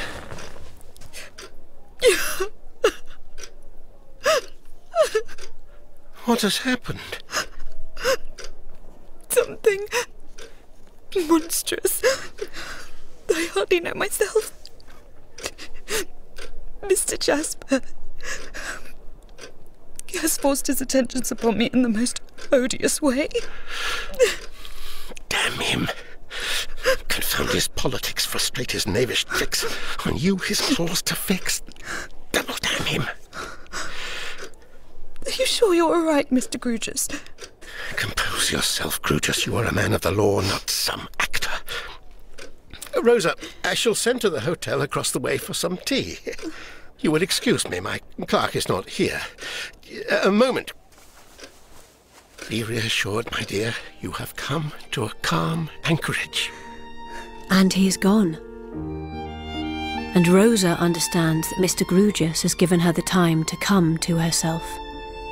And she is determined that this shall be done. No more flippity-gibbet. No more apron over the head. Hey! Deputy, my lad! Ain't your lad, Mr. Muttonhead? And I could say it as I ain't Mr. Muttonhead. Walk with me a while if you've the time. Some of us has jobs to go to. We ain't in the business of swanning around town disporting ourselves. At our leisure. You delivered my... Course I did. I said you could depend on Deputy. So, how many jobs? Do you have? Ain't none of your business. 2. Messenger and occasional boots at the inn. And stoning durdles. Durdles being? In the graveyard most night drunk as a dray horse. Less than someone drives him home to his missus. And that'd be you? Duh. Yes. And Mr. Durdles is the stonemason? Don't answer that, I know he is. Ow. Asking around. Nosy bugger, ain't ya? 3 pence and I'll show you. What did I say the other day when we met? About me being your deputy, like? Shilling a day wages and you get to keep your other jobs? Mr. Muttonhead, you have... My name's Dick Datchery. What's yours? Dep. Winks. That's for you and no one else. Because there ain't no other Winkses in this world except me. Righto, Winks. Let's spring to and see Mr. Durdles. Righto. Dick, follow me.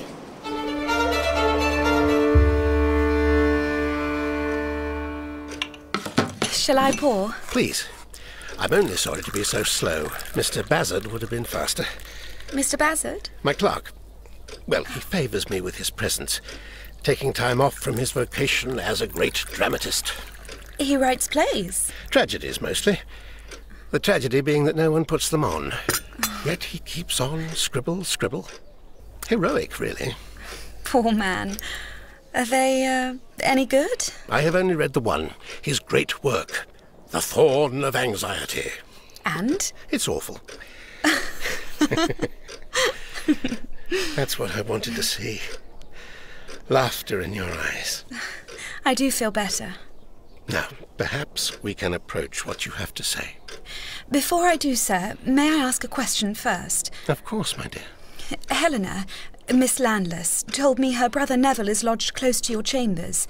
You and the Reverend arranged it to ensure he was not alone, that he was safe. Aye, along the street, on the corner. You can see it from my window. Well, is he safe still? Today? Now? Is he safe?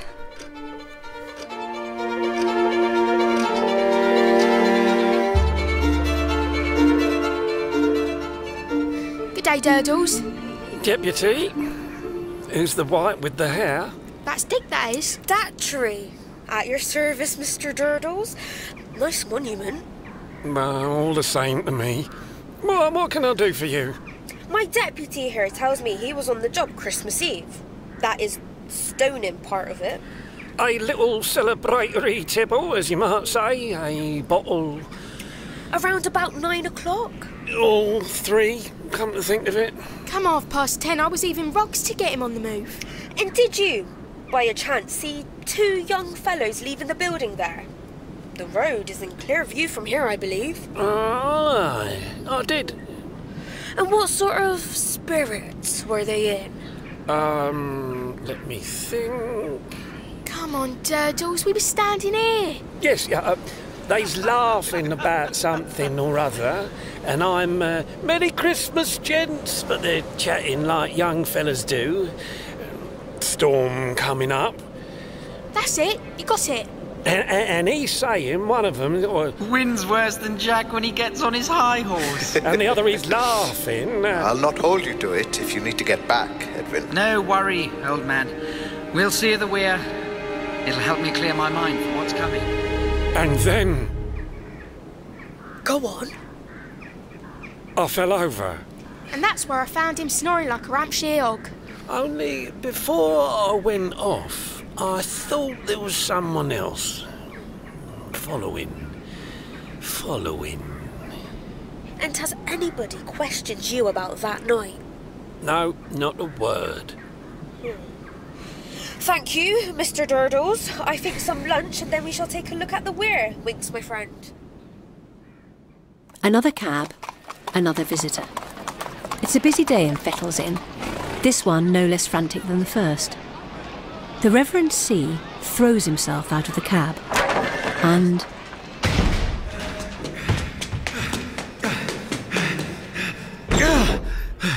Not here. Gracious Lord, what now? Calm yourself, Reverend. I take it you refer to Miss Budd. Where is she, man? Is she... Safe? She is. Installed in the best room they have to offer at the inn over the way. She is comfortable and relaxed. Thank the Lord for that. But her flight's so precipitate. It is impossible that I may stay here ever again in this life. What can she mean? Can I order tea for you, Reverend, after your... no, perhaps not. Well, may I ask how you left Mr. Jasper in Cloisterham? Is Jasper somehow the cause? Has he, as you might say, been around the place? About the cathedral? Why do you ask? Come, stand by me at the window here in the shade of the drape and observe the street. The teeming life of the metropolis where any man might pass unseen. Yes, it's busy. Lift your eyes from the street. The house there, thin and narrow, second floor left, first window. Dusty, but... Yes? You'll see an individual who you might recognize as our local friend. John Jasper. And what might you suppose our local friend, on his occasional visits, is up to? From that window, as from yours, one might see Neville's attic balcony. And scan the streets, and... And wait, and... follow. Holy God, Grugius. Neville is... safe for now. But Miss Budd, in the hotel over the way... I have had occasion in the course of my business, Reverend, to have done a service or two for certain gentlemen of a less than saintly persuasion. At this moment my bulldogs watch over both the young people. I think it will be best for Miss Budd to move in the morning, but I believe Neville will be safe for now. If you tip him the wink, as it were. This is where it all come down, innit? What did? The horrible murder. In them deep waters, what isn't never going to give up their grisly secrets? Really? It was in the paper what the porter read to me. Grisly and unknown depths. Is that what you think? Oh, I think octopus done it. What come out of the sea? Well, they have octopus where I come from, but I don't think they inhabit the English Channel somehow. Well, that's what you know, clever Dick, but Winks knows different. Do you indeed? Winks knows what he knows. That's philosophy, my friend. What about criminal detection? What do you know? I know what you wants to know. You wants to know about a watch and a ring.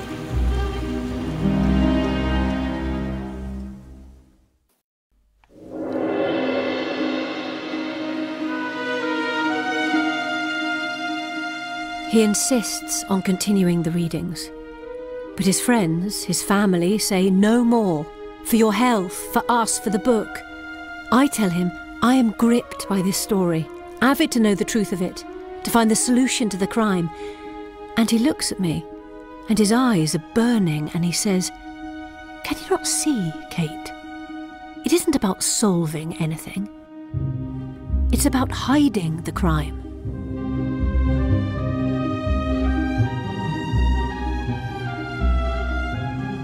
And standing solitary by the Cloisterham weir, John Jasper,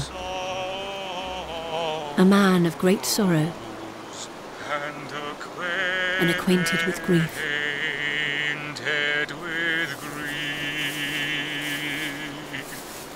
Sir, you have a fine voice. I thought I was alone. I apologise. No need to apologise for bringing beauty into the world. We have not met. Richard Datchery, antiquarian. John Jasper, choirmaster. My stock in trade, snooping around old places and ancient monuments, ferreting out the truth of the matter. I wonder if too much learning makes us sour, Mr. Datchery. You'll excuse me, I have the London train to catch. Of course. I have enjoyed our little chat. I hope we shall meet again. I shall stay beside the river. Ever changing, ever the same. What did you say? The river. Sir, it is the same and yet different, is it not?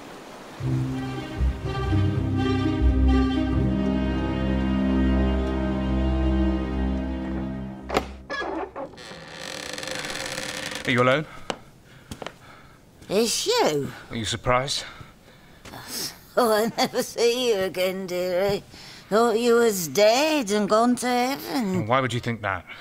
Why? 'Cause I'd never thought you could keep away from the lady what mixes the real thing, not your cheap dreams. Shall I mix a pipe? Or two? Do you think I'm here for your company? Been trying to mix it yourself, have you, Poppy? Now and then in my own way? Oh, leave it to the princess. She knows how you like it. You ain't a beginner anymore. She's your wife and your life now, the Lady Poppy.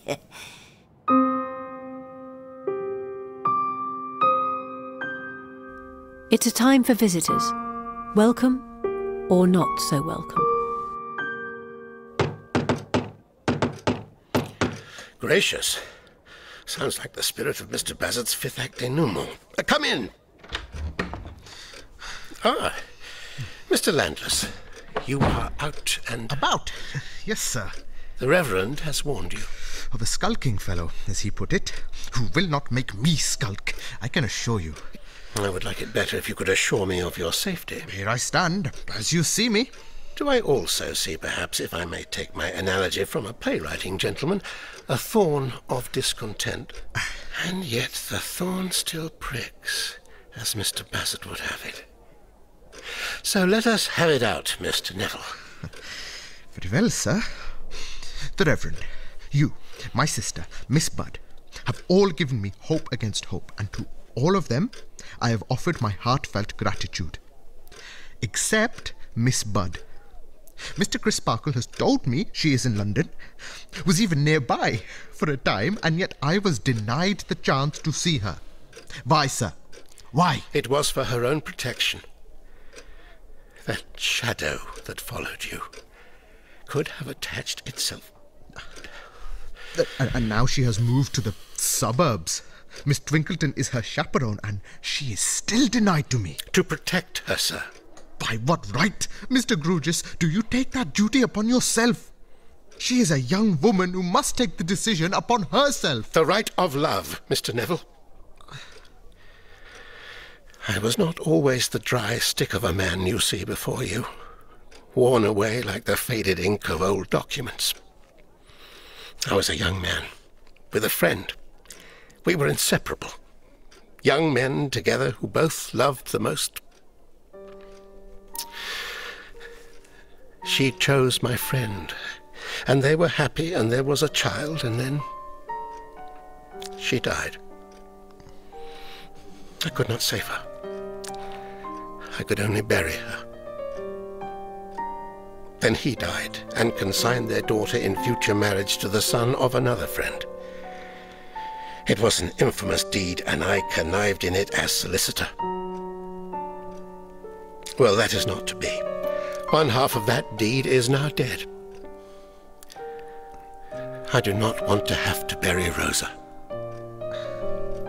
Mr. Grugis, look at me. I am a young man, as you were once. I am in love, as you were once. Will you consign me, yet another prisoner of the past? Or will you free us both?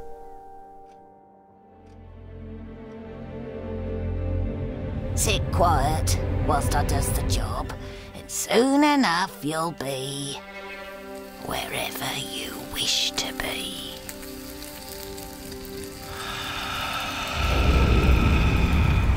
Jack, old man, there's something I have to tell you. If there was something you were going to do... Going to do? Got to do. Go away. For good. You wanted to do, to tell someone. Yes, dearie, I'm listening. Do you understand me, Jack? Go away. Away. Away. Never come back. What was it, dearie? You can tell the princess. Many times. Never. Never. Never. Tell me. Forever and forever. Over an abyss where one misstep...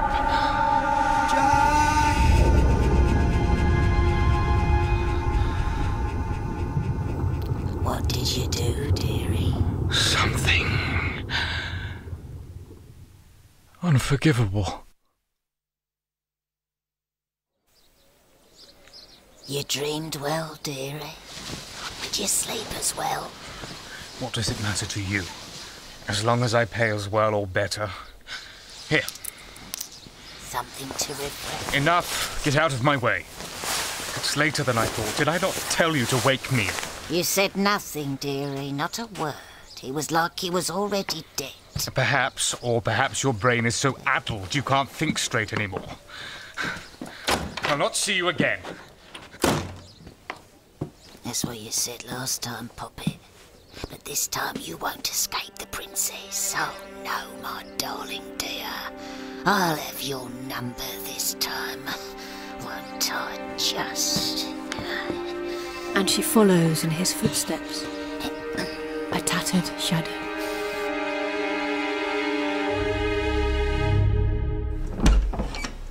Miss Budd. Mr. Landless, what are you doing here? I had to see you. Mr. Grugis gave me your address. Well, he had no right. He should have asked me first. And what would you have said? No, I would have forbidden it. Why? May I ask? Don't answer if you don't care to, but at least for Helena's sake. Is she back from her holiday? She's... who knows where she is? I haven't seen her. Miss Budd, I realise there is no reason on this earth why you should talk with me. Why you shouldn't simply say, go. And I will go. But Helena tells me you believe that I am innocent of this crime, this mystery, and for that alone I am forever in your debt. When I look at you, I see another world, Mr. Landless. And is it a world in which we two might be friends, Miss Budd? I think perhaps?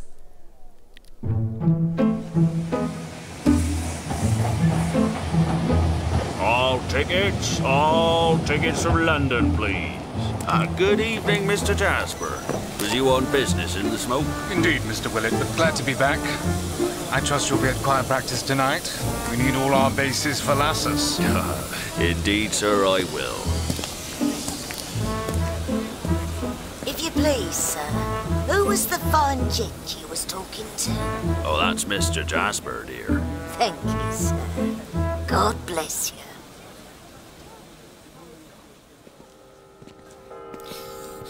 Oh, my lord, oh, my lord. Never use your own product, John Chinaman told me, and I should have listened. Listen to who? Eh, what? Get away. Get away. What do you want with me? Think it's more like, what do you want, ma'am? Or who? And who are you to be asking? My name's Dick Datchery. And you just happens to be hanging around, Dick Datchery. I'm an antiquary, interested in ancient things. Then I should be right up your lane, my dear. On my travels, there ain't much I ain't seen. From the crucifixion of our Lord to the gent who just come by. Mr. John Jasper. As a calling. Choir master at the cathedral. Oh, now I've seen it all, I know just. I was here once before, last Christmas time it was. Kind gent then gave me 3 shillings and 6pence. Maybe you'll be as kind, sir. Bit cool to name the sum, ain't it? Ah, it's what I need for what I'm dealing. My medicine. I like to know what I'm buying. Poppy, darling, poppy. Opium. And information. Go on. Worth a sight more than 3 and 6. You think? To an antiquary like you. Go on. Your choir master, Mr. John Jasper. Medicine. Medicine. Why should I be interested in that? Because there's 3 folk in this little transaction, and only one of them is genuine coin, and that's me. 5 shillings, I should say. How long do you stay in the town? Thank you, Poppet. And I think I'll stay as long as I'm here. Princess Puffer, Mr. Dick. That's me name.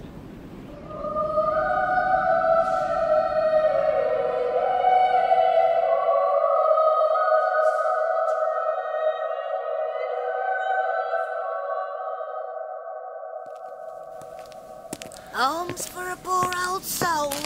Spare a penny for a widow. You. That's right, Poppet. Me, your old princess. What in the name of God are you doing here? You ain't a stupid man, John Jasper. I knows that for a fact. What do you bloody think I'm doing here? I can't see you now. I have meetings. That's all right, dearie. Later is perfect. Give you time to go to your bank and draw out £100 on account of what I might have heard when you was in dreamland. Notes, please. At my age, the weight of coin is a bother. Very well. At 9 tonight. There. By the little door.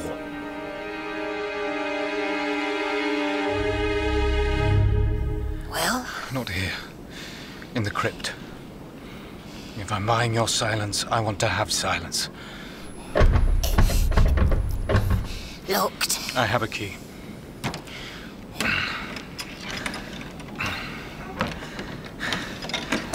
Come. Come, I have what you want.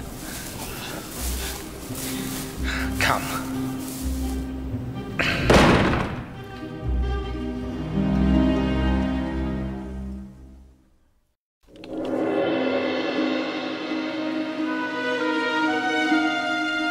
We had a conversation a few days before. And he said, I wish I'd been a better father. He spoke of things we'd never spoken of before. The new words rang loudly on the silence between us, and they were of an honesty and truth that I can never share.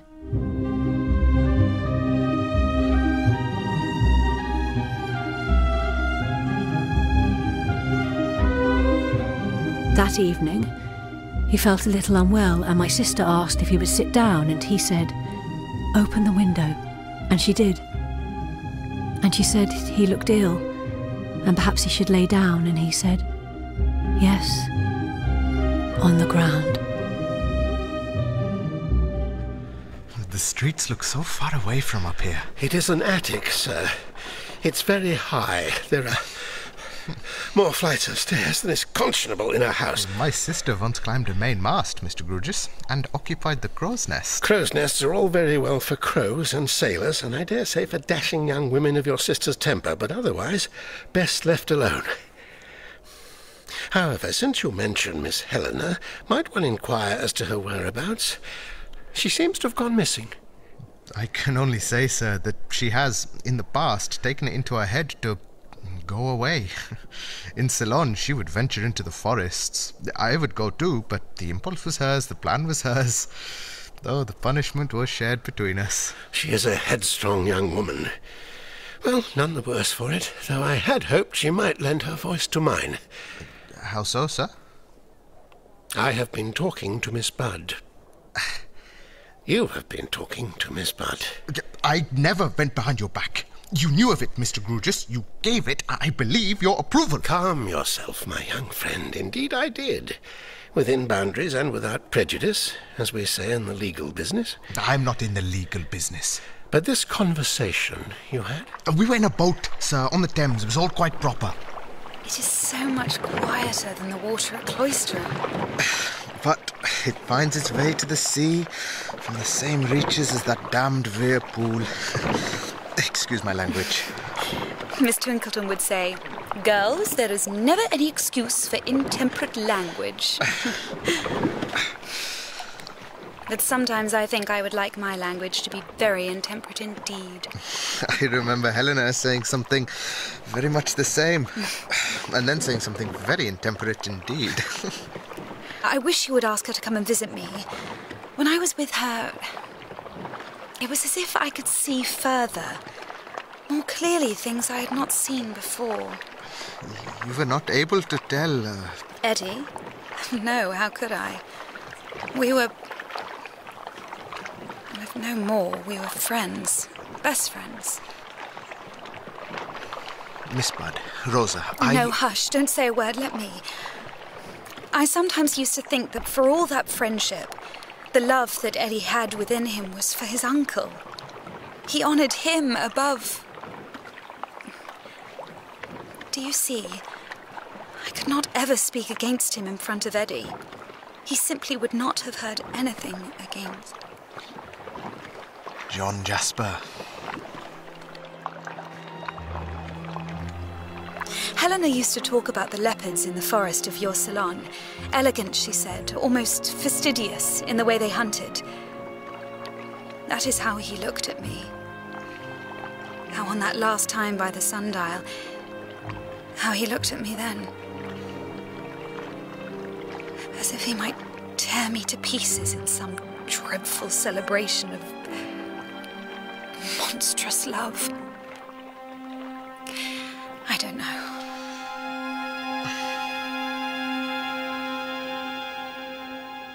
You never told me that man had been infamous to Miss Budd. I did not. And yet you told me he haunts these streets, in the same city where she walks. Is it beyond him to search out where she lives? Miss Budd is protected. I have seen to that. She is safe. And I say she is not. Not whilst that man walks the earth. John Jasper says very much the same about you. As if you might be two sides of a single... No, I will not listen. You will listen to this, my young friend. Stay put. The law is not finished with this case. Do not prove yourself a man capable of violence and anger. Be temperate, and all will come out in time.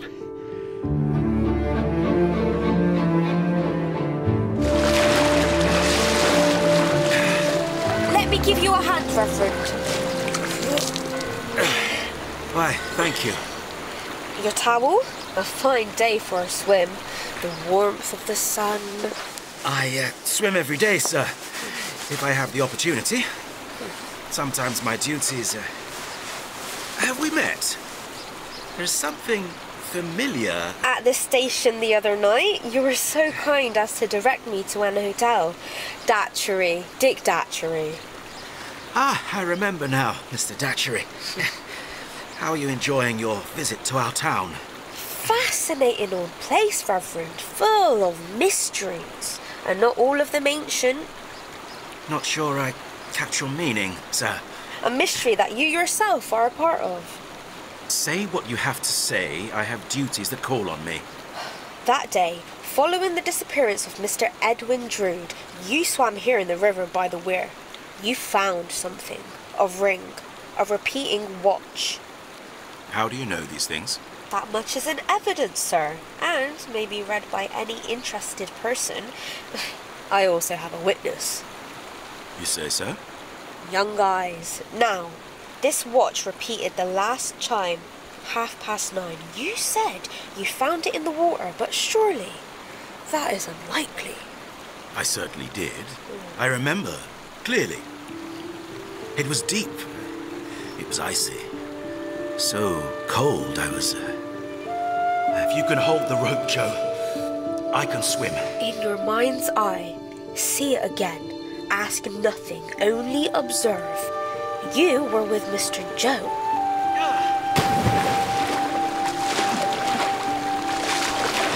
I'm diving! If I'm not up after a count of 200, pull like hell! Like the devil, Wigger. 1, 2, 3, 4, 5, 6,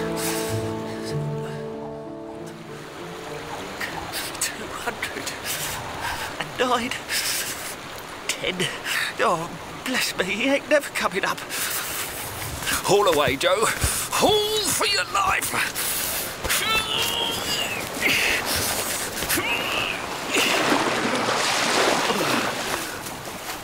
Help! Help me, Joe! Help me! Help!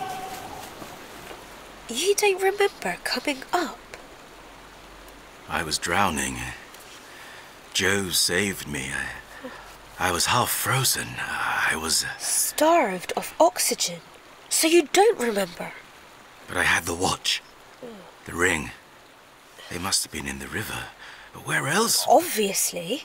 You were swimming. You had them. They must have been...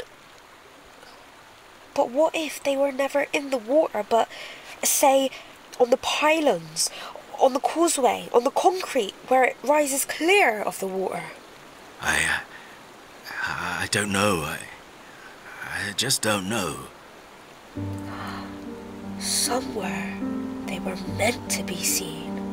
Oh, where that very cunning repeater watch could be set to repeat a vital time and would not be ruined by the water.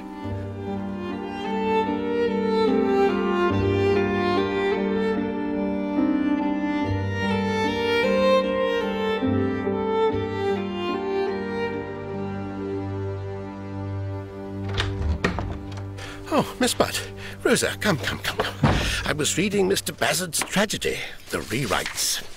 I have finished it. It was nip and tuck as to which finished who first, it or me, but... You were concerned. I am, sir. I was to meet Neville Landless today. You know we went on the river. I do. You told him what happened with a certain gentleman. Not all. Not much, perhaps, but enough. I said it was unwise. I thought I owed him the truth. I felt he deserved to know. But I wonder now if... What has happened? He never came this morning. I waited long past the time. Then a note was delivered. From Mr. Neville? May I? I will read it to you, if I may. Dear, forgive me for not being... I hate to break a promise, but certain matters have been preying on my mind. You were used infamously by that beast. I promised that good man Crisparkle to master my own feelings of anger and resentment. I hold myself to little account, but you... I hold far higher. I care not for myself, but for you. This is a serious matter, Rosa. We must go to him now. You will not find him. The attic room is empty. I fear he has returned to Cloisterham, Mr. Grewgious. Then I will go there at once. I shall call a cab to take you... I shall come with you. Don't you see, Rosa? It's impossible. He goes in my behalf to commit some desperate act. All my life I have been treated as something precious, to be protected and cared for. Well, it's time to climb the mainmast and occupy the crow's nest, Mr. Grewgious.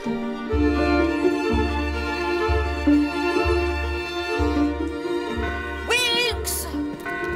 Where have you been? I was looking for you. What was you doing? Looking for the octopus? The old woman, where is she? I was going to ask you the same thing, Captain. I ain't seen her. Not nowhere after I last seen her. Where? Last night. Graveyard with the devil. John Jasper? That's what I said. They come through late-ish. Durdle's time. Then goes in one of them doors and didn't come out. Oh, you should have followed them. Door locked. No key. Blast! But I knows who has. Mr. Durdle's the mason. I can get it tonight. I'll meet you at 10 in the graveyard. First, there's a letter I want you to deliver. You know the place. Wink showed you, Captain. Later. Boo! Easy, Dick, only me. You've got it? Course I have. Durdle's is easy. Here. And the other matter? As he wanted. Right. Let's go.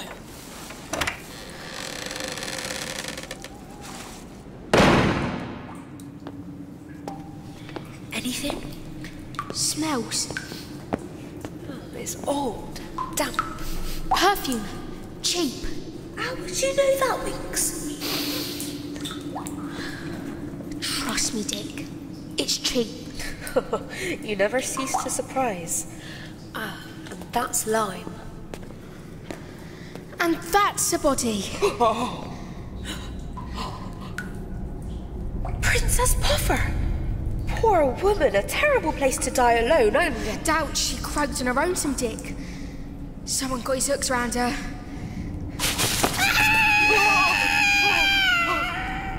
Blimey! She's alive! Murder! Murder!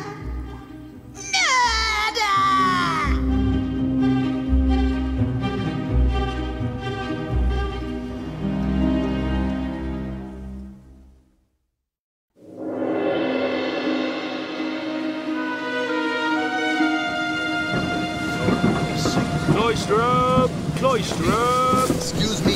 Thank you. It's my stop. Excuse me. Neville Landless returns to Cloisterham. Well, now it comes to it. Where it all began. We see what you're made of. And where it must all come to its end.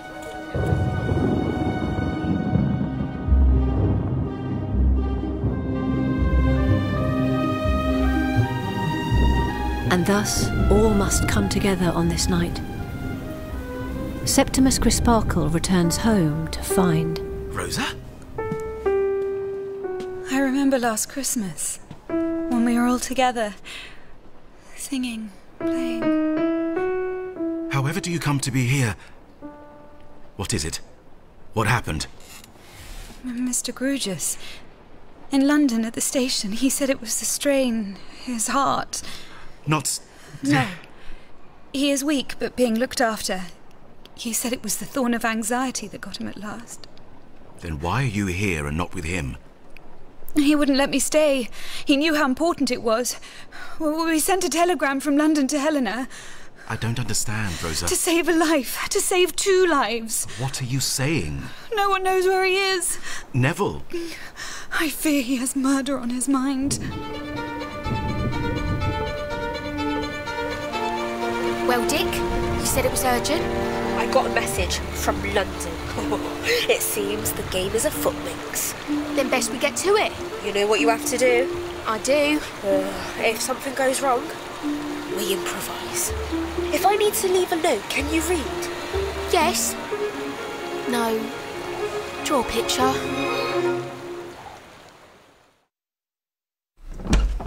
You. May I come in? Yes, of course. Here, dry yourself. I have warm punch. No matter, I am... Please, oblige me this. Let me offer you what small hospitality I can. Very well. I will accept your hospitality, sir. For now. That's all I ask, young man. I will not offer a toast. I don't think you can accept one from me. Do you blame me for that, Mr. Jasper? Not for a moment.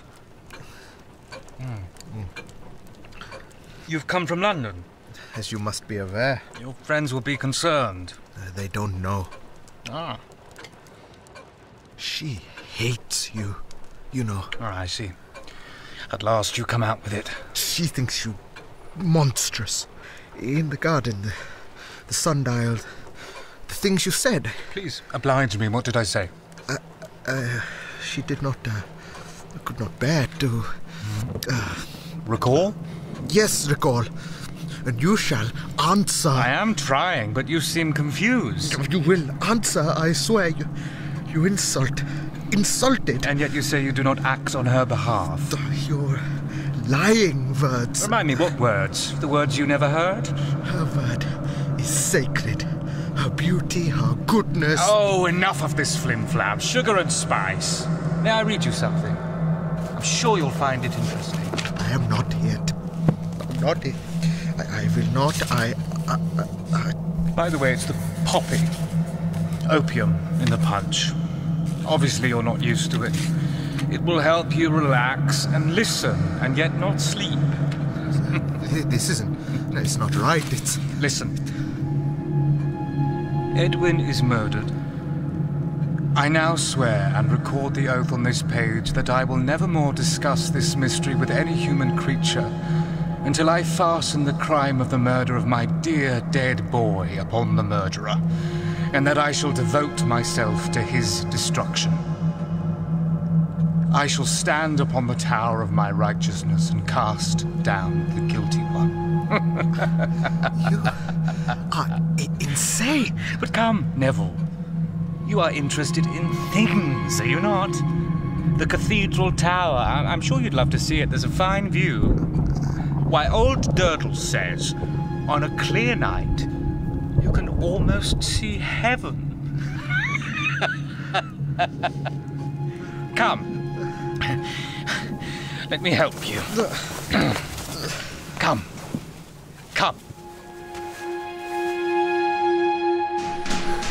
Oh, hurry. I fear the worst. Have faith, Miss Budd. We shall prevail. Jasper, we must see you. Oh, come on, sir. Come on. Gone away. Jasper! Mr. Jasper! Nothing here. Is there any message? Any... Rosa! Mr. Datchery, what are you... The same mission as you, it seems. Looking for Mr. Jasper. And... Your brother! What? Who? I'm afraid the rain hasn't done much for my hair. Or the rest of my costume. Helena, I would have known you anywhere. Oh, my dear, my dear. Yeah, what on earth... Who exactly... Mr. Miss... Oh, this is confusing. No time to waste, Reverend. A wet coat, Neville's coat, he was here. But where now? Give me that glass. Opium. How do you... Salon. The smell was... his diary. I fear you are right, Rosa. A horror. Where would they go? Where? The where? Too obvious. Listen. I shall devote myself to his destruction. I shall stand upon the tower of my righteousness and cast down the guilty one. The cathedral tower. Of course. Where else? But it'll be locked. I have a key. And I need paper. I have to draw a picture. Well, here we are, Mr. Landless. Did I not promise you a fine view? The rain has stopped for us. Let me go, damn you. Oh, I shall, have no fear. Soon enough, my boy, soon enough. Here, come to the window. It'll freshen you up. Why? Why what? Why did you do it? I did nothing. You murdered him. No, you don't understand at all. I've been dreaming of something, do you see? For years. Since Ned was... Since we were boys together. Such hopes I had. And then when... Oh, hold. I fear we're to be interrupted. Why? Why? Tell me why. Because of her. Because Rosa gave me hope. I gave you nothing. I despise you. Well, Mr. Jasper, here we are again. Mr. Datchery, a surprise, but perhaps not a very great one. You would oblige me by allowing me to help my brother. He can do you no good now. I meant him no harm. He has a small part to play, that's all. Reverend, if you will. Of course. Neville, my boy. Here, take my arm. He murdered Drood. Opium. Let me help you. He'll get over it. How could I have a part in this? What did I do? I gave you no hope. You wouldn't understand. Chris Barkle, you should take her away. The boy too. All of you, go. Leave me. Not yet. But you're right. Reverend, please take Rosa and my brother. Helena, be careful. He is not to be trusted.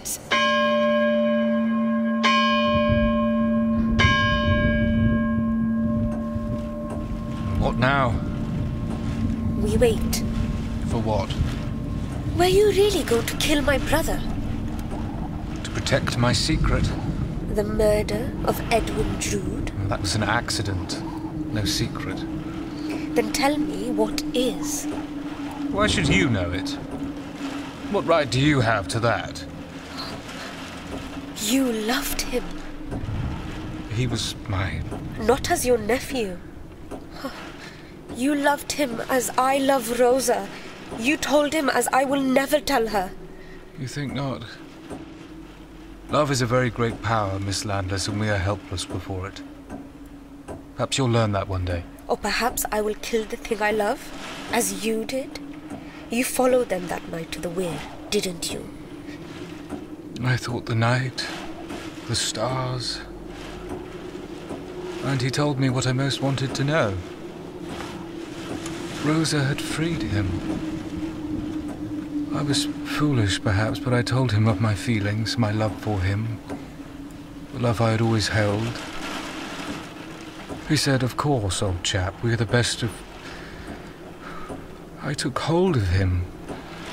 I shook him, tried to make him understand. I kissed him. He was horrified. He struck out. I begged.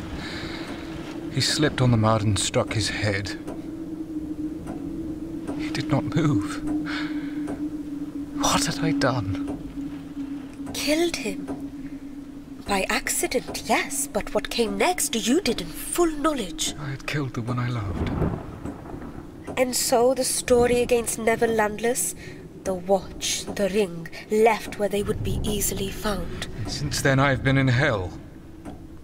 You could not admit to it? If I had told the truth, what would the world have done, Miss Landless? Branded me a monster, not because of his death, but because of my love. Why should that love be a sin? Why? There is no sin in love, Jasper. Whatever the world says. But in placing the blame on another... Don't you think I haven't been hunted through these months by the hound of hell? In London, I followed the boy, never knowing if I should confess to him or kill him. Ah, this is what we are waiting for. He didn't die, you know. Your Edwin. He was badly hurt, very badly. And yet he crawled from the water and lived. Oh, something happened to his mind. He didn't know where he was, who he was. He was found, cared for. by strangers and found again. Danny! I got your picture! By my assistant. The urchin. I should have strangled him when I had the chance. But I knew somehow he was part of this. Part of my end. Here's your octopus dick, Mr. Edwin Drood. There was no death, no crime. There he stands. You really haven't understood anything, have you?